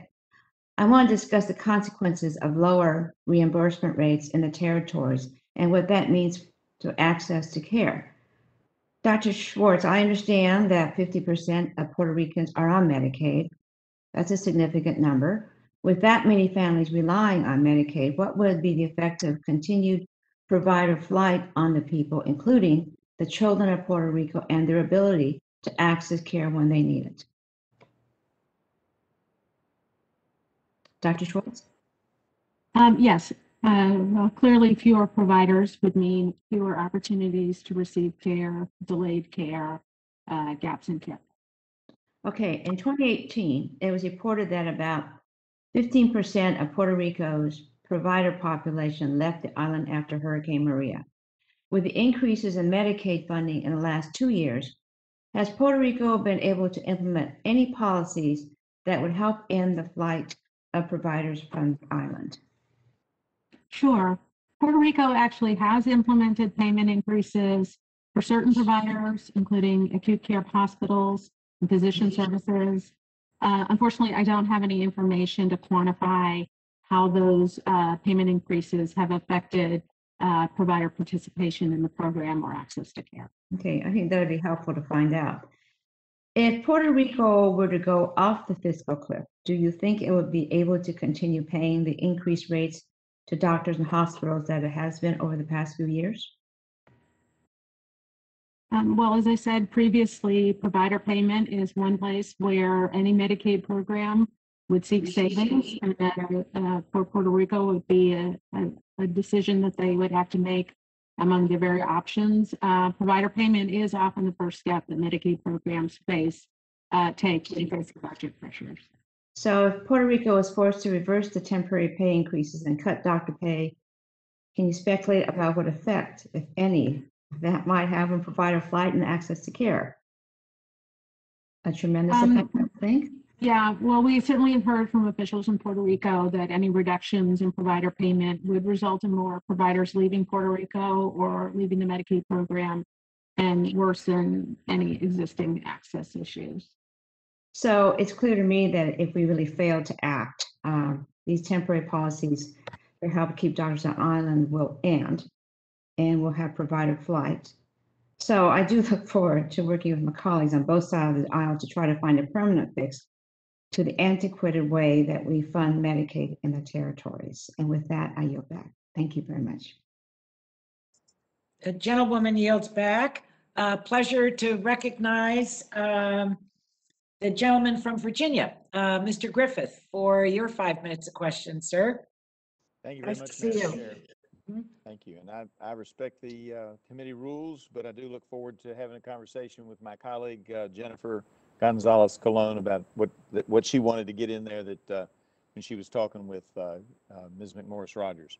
That being said, Ms. Yocom, I was concerned to read that the GAO report found Puerto Rico did not take important steps to enable or seek competition. I am, however, pleased to see that GAO found managed care organizations to be a shining example of what is being done right by Puerto Rico's health insurance administrators. I'm hopeful that we can build off of what works and what has worked there. Could you tell us more about your findings in relationship to these managed care organizations in Puerto Rico? Sure. I want to caveat that what we looked at is the procedures used to establish and award the contracts. And we did find that the largest organization, ACES, was in charge of establishing these contracts with different managed care organizations. And they did indeed follow policies that are important to a competitive procurement, and basically letting people know what factors they're going to be rated on and how important those factors are relative to each other. is an example of the type of information that they were requesting. And, what changes do you think could be made to better foster competition in these contracts or in other things that you looked at? Yeah, I think there's a couple of things. Making sure that those processes are more standardized across the different types of contracts. And then if there truly is no way to make a competitive process, making it clear why you aren't doing something competitive. If it's an emergency or if it's only one source on the island that can do the work, having those kinds of processes more standardized across the contracting would be important. Appreciate that. Is there anything that you had that you wanted to tell Congress that you haven't had an opportunity to tell us? I know you want to answer questions, but I just want to give you the opportunity if there's something else that you want to get in to make sure that you want to underline from your report, et cetera. Well, I think beyond the contracting process, our work in the past has really shown the impact of the uncertainty of the fiscal situation and the additional funds. When you're waiting to see what will happen, it's harder to make strong decisions that look beyond the moment. So I think that's critically important to understand. I appreciate that very much. I have about 2 minutes left. If anyone would like time, I'm happy to yield. Otherwise, I can yield back to everybody who wishes to take my time that's left. Hearing none, I yield back, Madam Chair.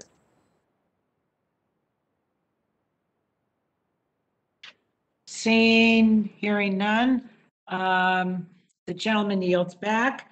Now, pleasure to recognize the gentlewoman from Florida, Ms. Castor, for her 5 minutes of questions. Well, thank you, Chairwoman Eshu, for having this important hearing, and thank you to my colleagues for appearing before us today and fighting to stand up for your neighbors back home. Dr. Schwartz, under the current capped allotment approach, each territory only receives a set amount of federal funding for Medicaid. And I just want to be crystal clear, if a territory has Medicaid expenses and it has already hit its cap, it cannot receive any more federal matching dollars unless Congress intervenes. Isn't that right? Yes. And I understand a few years ago, the Northern Mariana Islands did in fact hit their federal cap. What changes did that force to health services under Medicaid as a result?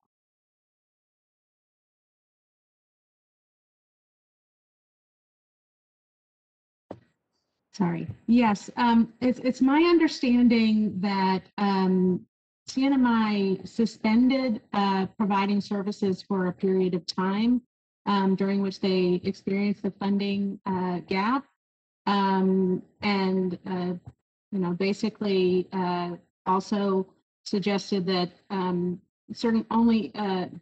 beneficiaries could only be seen by one provider on the island, limiting people's ability to go to their usual source of care. I can't imagine that you have a health need and you're limited in this country. So when a territory uses up its federal Medicaid allotment, you said in your testimony, then they have to turn to their federal sources to make up the difference. So that obviously means that it has fewer resources for investments like schools or modernizing the electric grid or other services. And is that correct? Yes.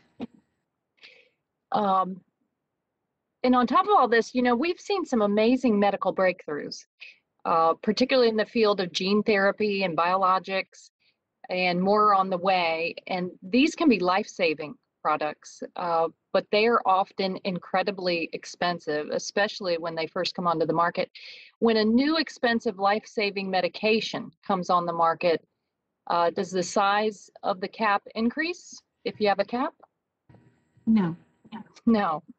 So thank you for answering those questions. You're helping to make it very plain that this Medicaid cliff really puts the citizens that live in the territories at a disadvantage compared to their fellow citizens. I think this underlying system is deeply inequitable, and it has been for a long time.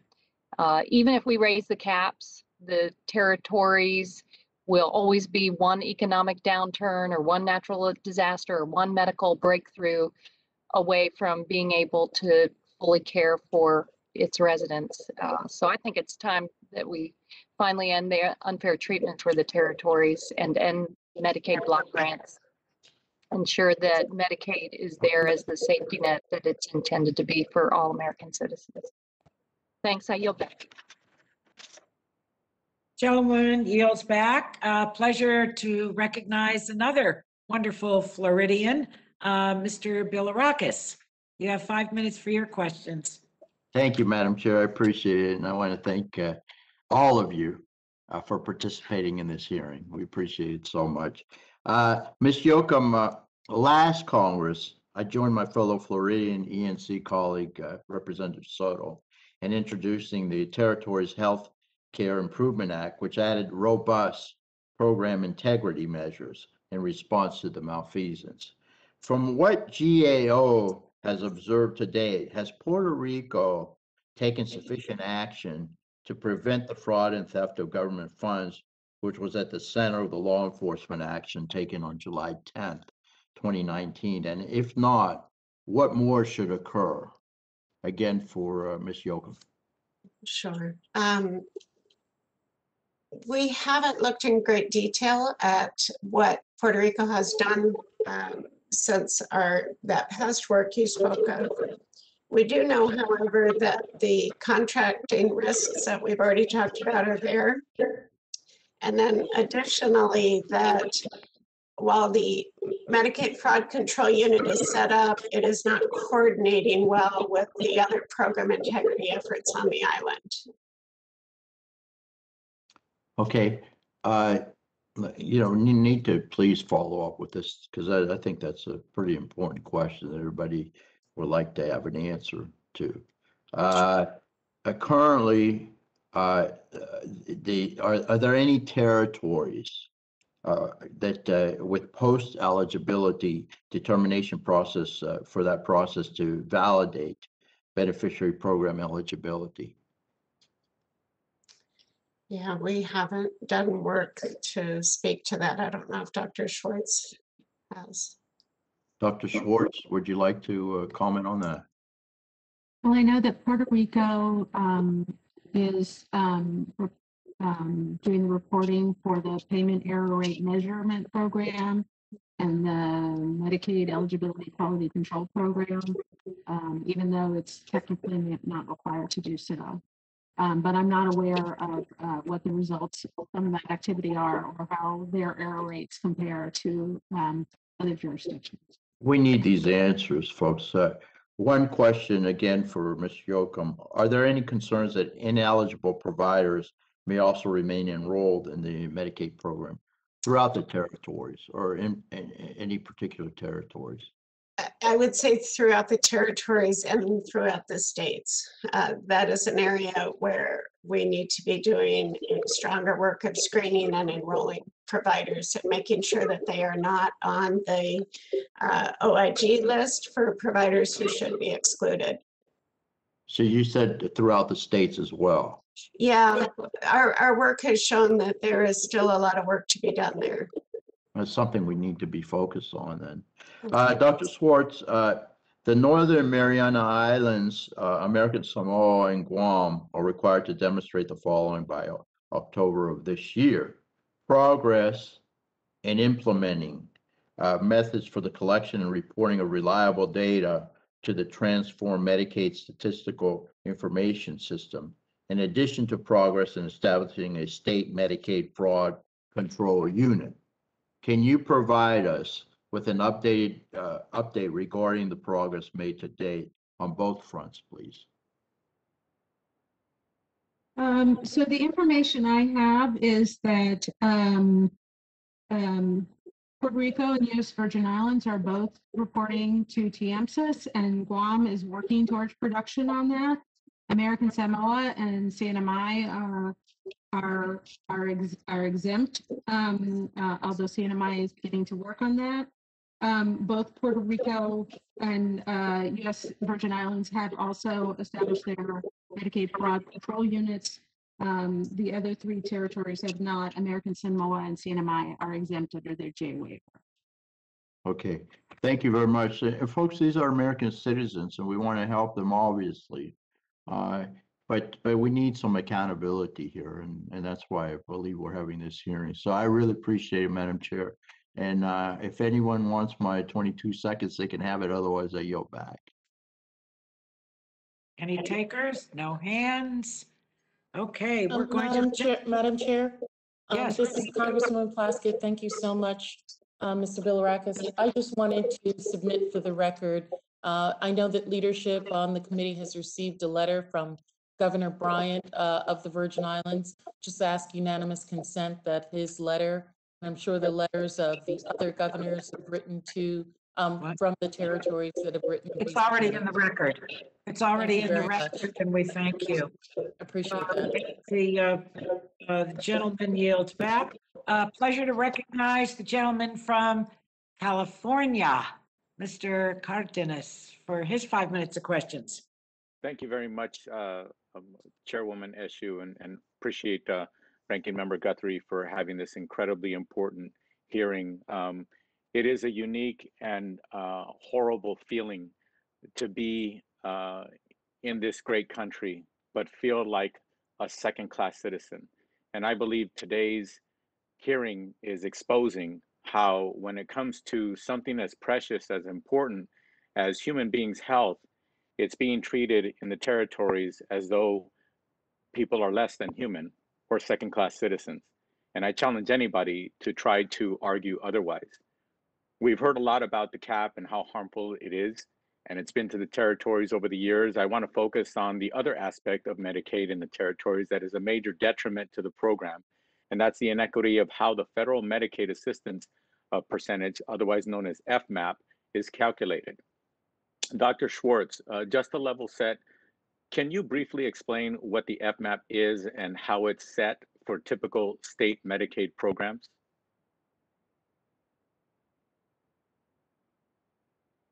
Dr. Schwartz? Sure.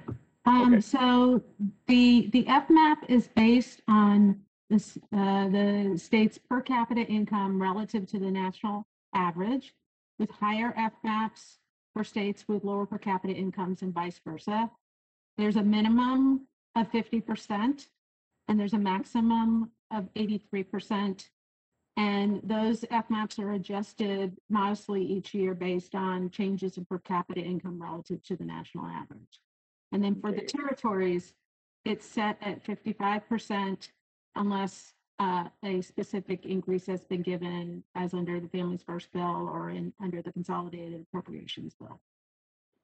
So therefore, when it comes to states and the FMAP, that means that you get more assistance from the federal government if you have a lower economic income. That's right.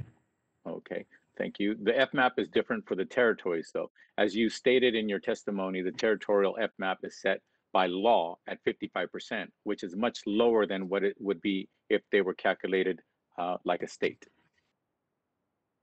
That's right. Okay. Dr. Schwartz, in your testimony, you stated that some of the territories have struggled in the past to generate the local funds necessary to draw down federal funds. Which territories are you aware of that have struggled with this? So to my knowledge, all the territories have struggled with this.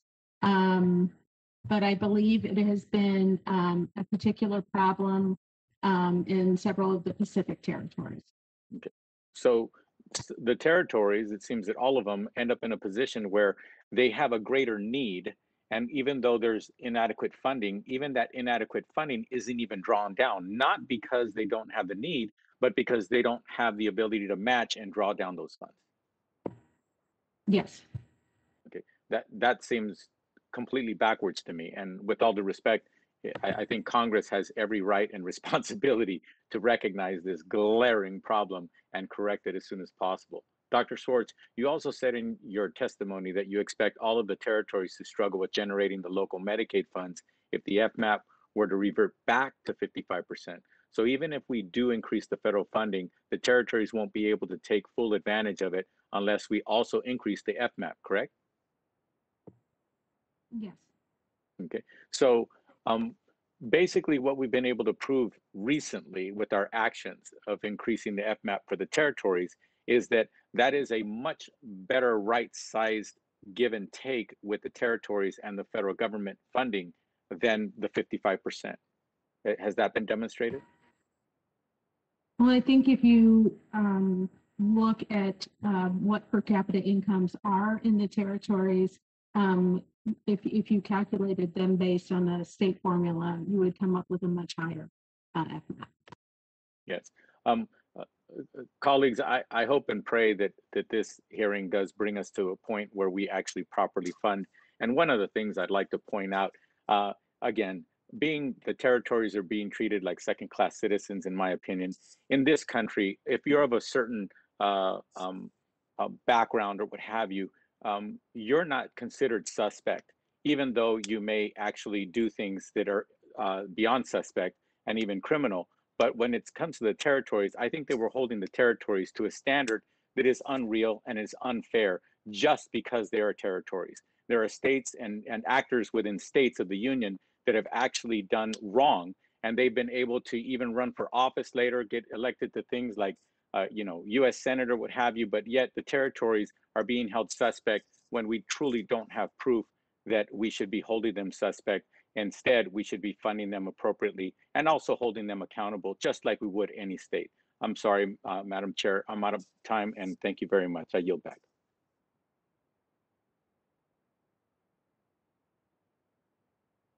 I thank you for the clarity of your comments. I think that it's you painted a tough picture, because that's what it is. But I don't know any one of us, if we were in the position of any one of the territories in our state, we'd be shouting out from the top of the Capitol on this. And I think it's just gone on for far too long. No one really understands why the Congress did what it did a half a century ago. I think this darn thing has gone on long enough. If we haven't learned how essential to life is and our livelihoods, healthcare, we struggle with it in the 50 states. Why wouldn't it be the same way with people in the territories who are fellow citizens, and just squeezing? It just is beyond me. Anyway, I want to call on and recognize the gentleman from Missouri, Mr. Long, our friend, Mr. Long. You have 5 minutes. Thank you, Madam Chair, and thank you all for being here today. Dr. Schwartz, I wanted to ask you about the history of the J waivers.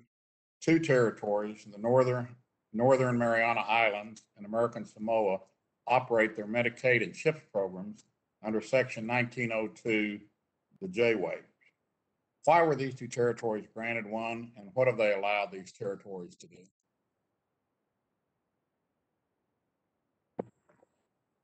I do not have information at my fingertips about the history of why the J waivers were granted, but we can certainly get that information to you. I know the J waiver provides an opportunity to waive many areas of the statute. And so we can provide that specific information to you for the record. And I apologize, I don't have it at my fingertips. Okay, yeah, I really would appreciate it, because I'd like to get an answer to that, and I appreciate you following up with my staff on that, get the information to us. You may not be able to answer this next question either, but do they want these waivers to continue? Are you apprised of that? Do you know if they want them to continue?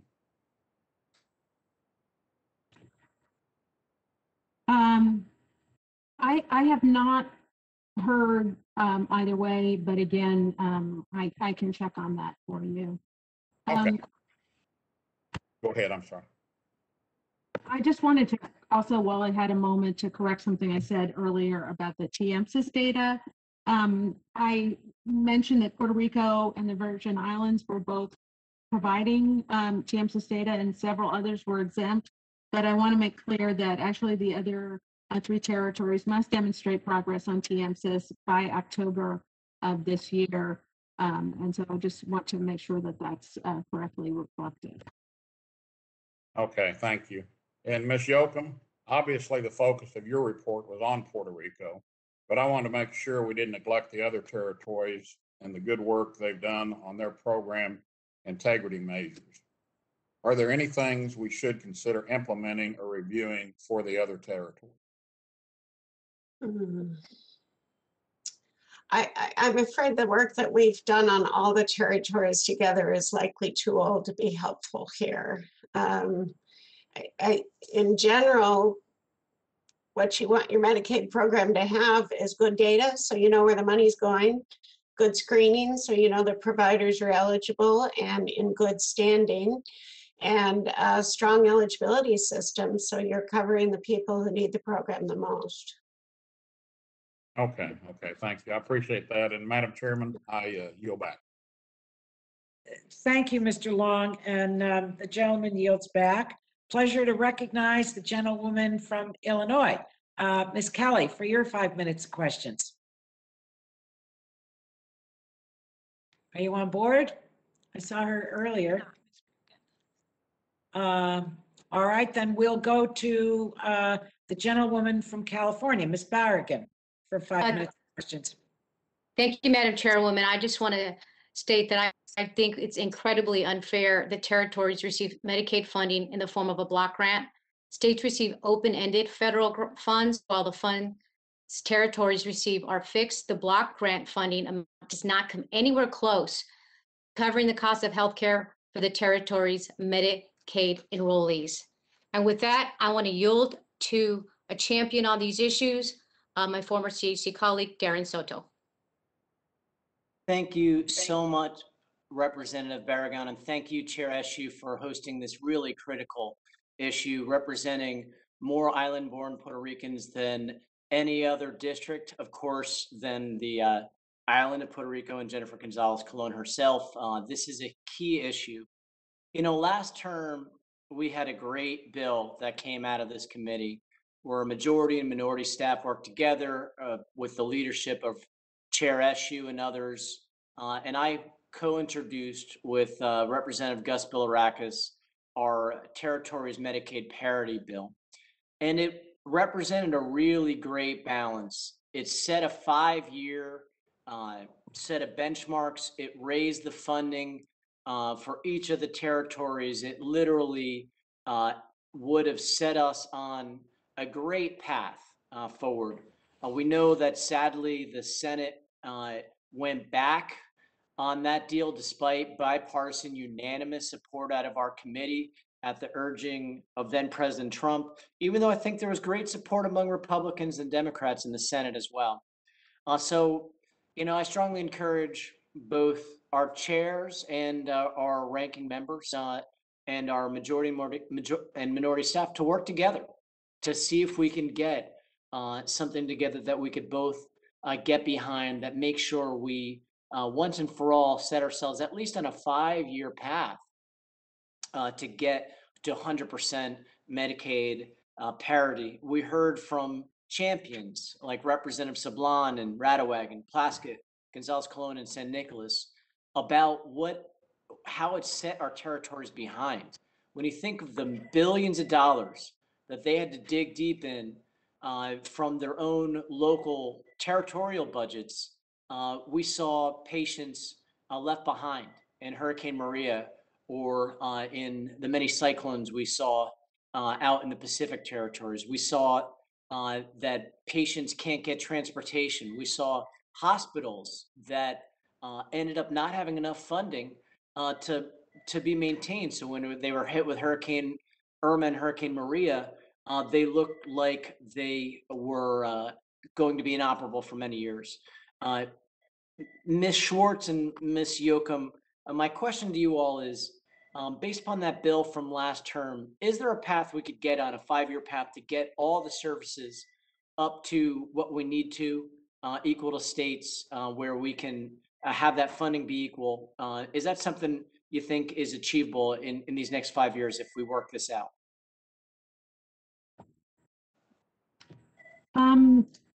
I think the general idea of having a longer term funding arrangement and a phased implementation of benefits or payment rates or eligibility levels makes a lot of sense.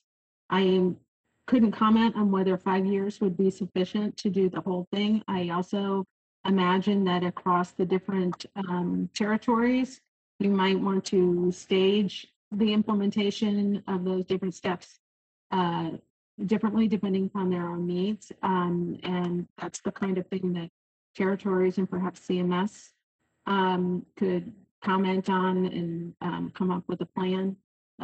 So I think the general idea of it seems sound. Thanks. And Ms. Yocom. We'd be glad to work with you to help. I think it's definitely a good plan, and we can give it a try. We're glad to help with data and doing some of the analysis.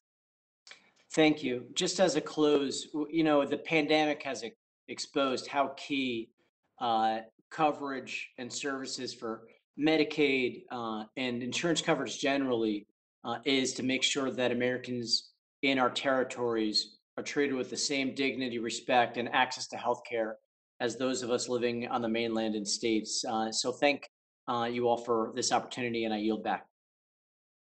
Madam Chairwoman, I yield back. Thank you. The gentleman yields back. Pleasure to recognize Dr. Bouchon for your 5 minutes of questions. Good to see you. Good to see you. Thank you, Madam Chairwoman. Ms. Yocom, aside from contracts not being negotiated in a competitive way in Puerto Rico, one of the more alarming aspects of your report is that CMS is not conducting oversight of Medicaid contracts at any level. I want to ask, what has CMS said about changing this behavior for both the territories and the states moving forward? And are there requirements Congress should put in place or policies we should consider for both the territories and states? Yeah, CMS has said a couple of things to us on this work. The first was that they did feel like states and territories were in the best position to understand their own laws and regulations when it comes to contracting. They do, however, have authority to step in when there are issues or concerns that would lead them to want to know more information about contracting processes. I think that's an important thing to look at. When we asked CMS what circumstances might lead them to do that, they did not have a response for us. So within current law and regulation, that seems like a really important place to start, is under what circumstances do you want the federal government in and assisting. The last thing CMS said is that they would provide technical assistance, and they can, if need be, withhold federal monies if they deem that necessary. Thank you very much for that response. I appreciate it. Sounds like we got a little bit of work to do in that space.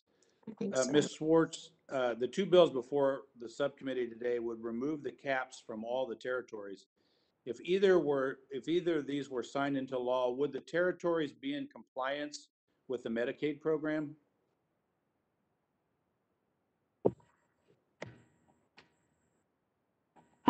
Well, I have not read these bills in detail. Removing the caps in and of itself does not mean that all territories would be providing the full suite of services or conducting the full set of oversight or data reporting measures that are required of the states.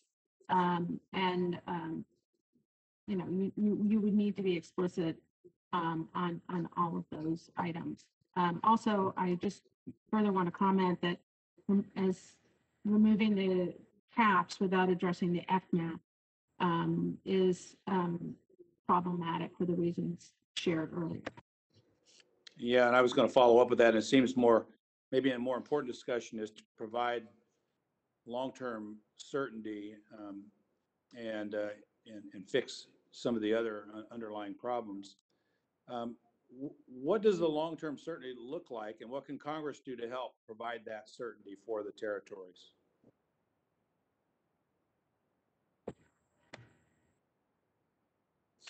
So a couple of issues have been raised about concerns about the adequacy of the programs in the territories.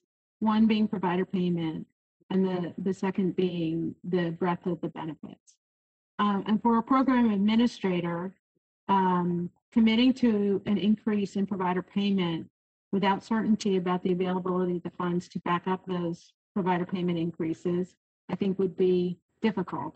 And similarly, for extending a benefit, I think all Medicaid programs are in this situation that they do not like to provide benefits and then have to be able to say the next year, no, sorry, there's not enough money and we're not going to provide that. It's very disruptive to providers. It's obviously very disruptive to beneficiaries who have expectations. So those are some examples of how the uncertainty affects the program on a very day-to-day basis. Okay.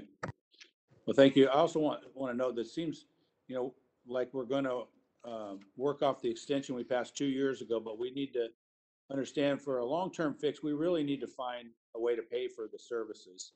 And that must be part of our work moving forward. I would, as a healthcare provider, I want everyone who's a U.S. citizen, territories, and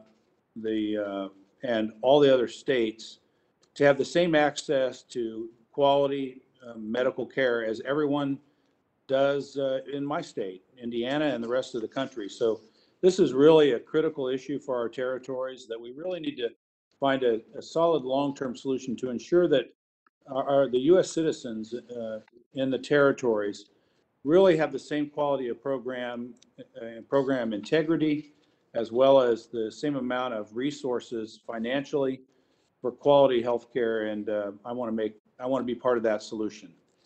Madam Chairwoman, I yield back. Very generous comments, Dr. Bouchon. Chair is delighted to recognize the gentlewoman from Washington State, Dr. Schreier, for 5 minutes of questions. Not there?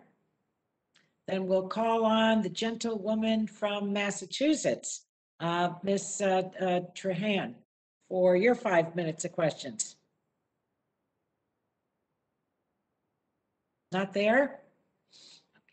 Well, I think a lot of members have left their seats to go over to the Capitol to vote. Let's see who is next. We'll go to Republicans, Mr. Dunn. Mr. Dunn from where? Mr. Dunn, are you there? Mr. Joyce. Then Dr. Joyce, you are recognized. Thank God you're there. It's great to be here. Thank you, Chair Eshoo. Thank you for holding this, and Ranking Member Guthrie for allowing us to convene. I'd also like to thank my colleagues on their first panel for their testimony here today. First, Ms. Schwartz, too often we make policy, each of the territories getting lumped together. Can you give us some examples of how they differ from each other? Sure. Here's one quick example. In 2019, the number of enrollees in Puerto Rico was 1.2 million. In the Commonwealth of the Northern Mariana Islands, it was a little over 16,000. In Puerto Rico, they have a managed care infrastructure. In the other territories, it's primarily fee-for-service. So those are some good examples of the scale and the scope differences across the various territories. And continuing along that line, Ms. Schwartz, in face of these differences, not only geographic, but the number of insured lives that can be covered effectively, how should we as members of Congress be better addressing this?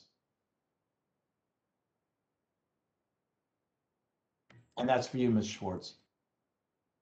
Sure. I think the one suggestion that I would make in a plan for enhanced requirements to go with enhanced funding is consultation with the territories about their capacity to provide those requirements and staging those in a way that's consistent both with what the committee wants to achieve and what's realistic in the short and the long term.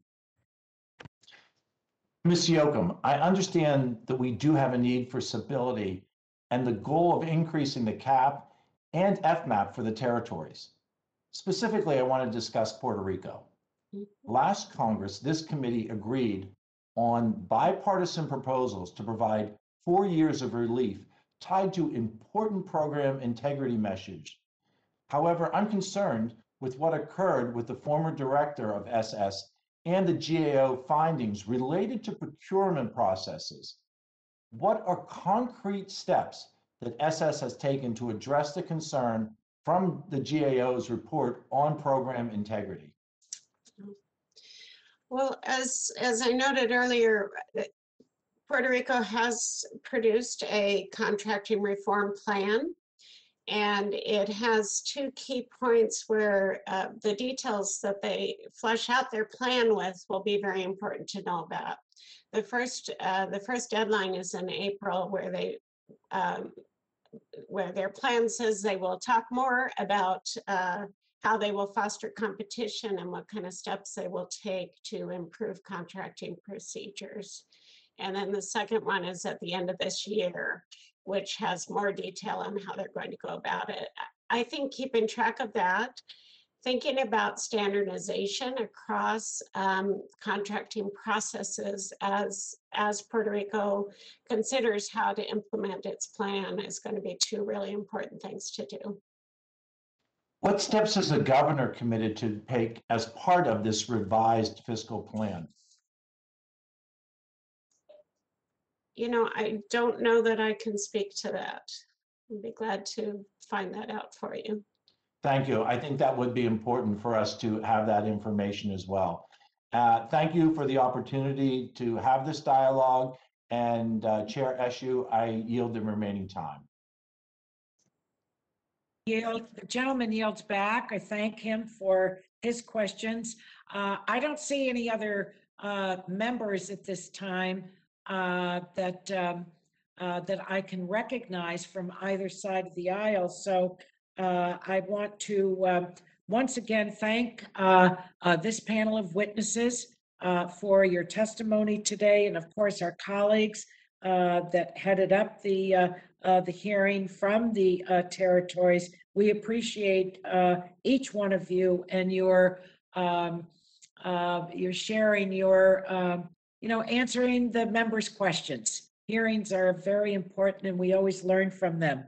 I'm going to submit There's over 30 documents. over 30 documents. They are statements for the record, and I want to ask my my colleague, the ranking member of the subcommittee, if he would grant a unanimous consent request that those those statements be placed in the record, so we don't have to read 30 of them. Yes, ma'am. No objection. With you. No objection. Yes. Thank you. Thank you. Pursuant to committee rules, members have 10 business days to submit additional questions for the record. And I am sure that the witnesses will respond promptly to any questions that you receive. It's a very important part of our hearing process. And at this time, the subcommittee is adjourned. Thank you, everyone. Thank you. Thank you very much.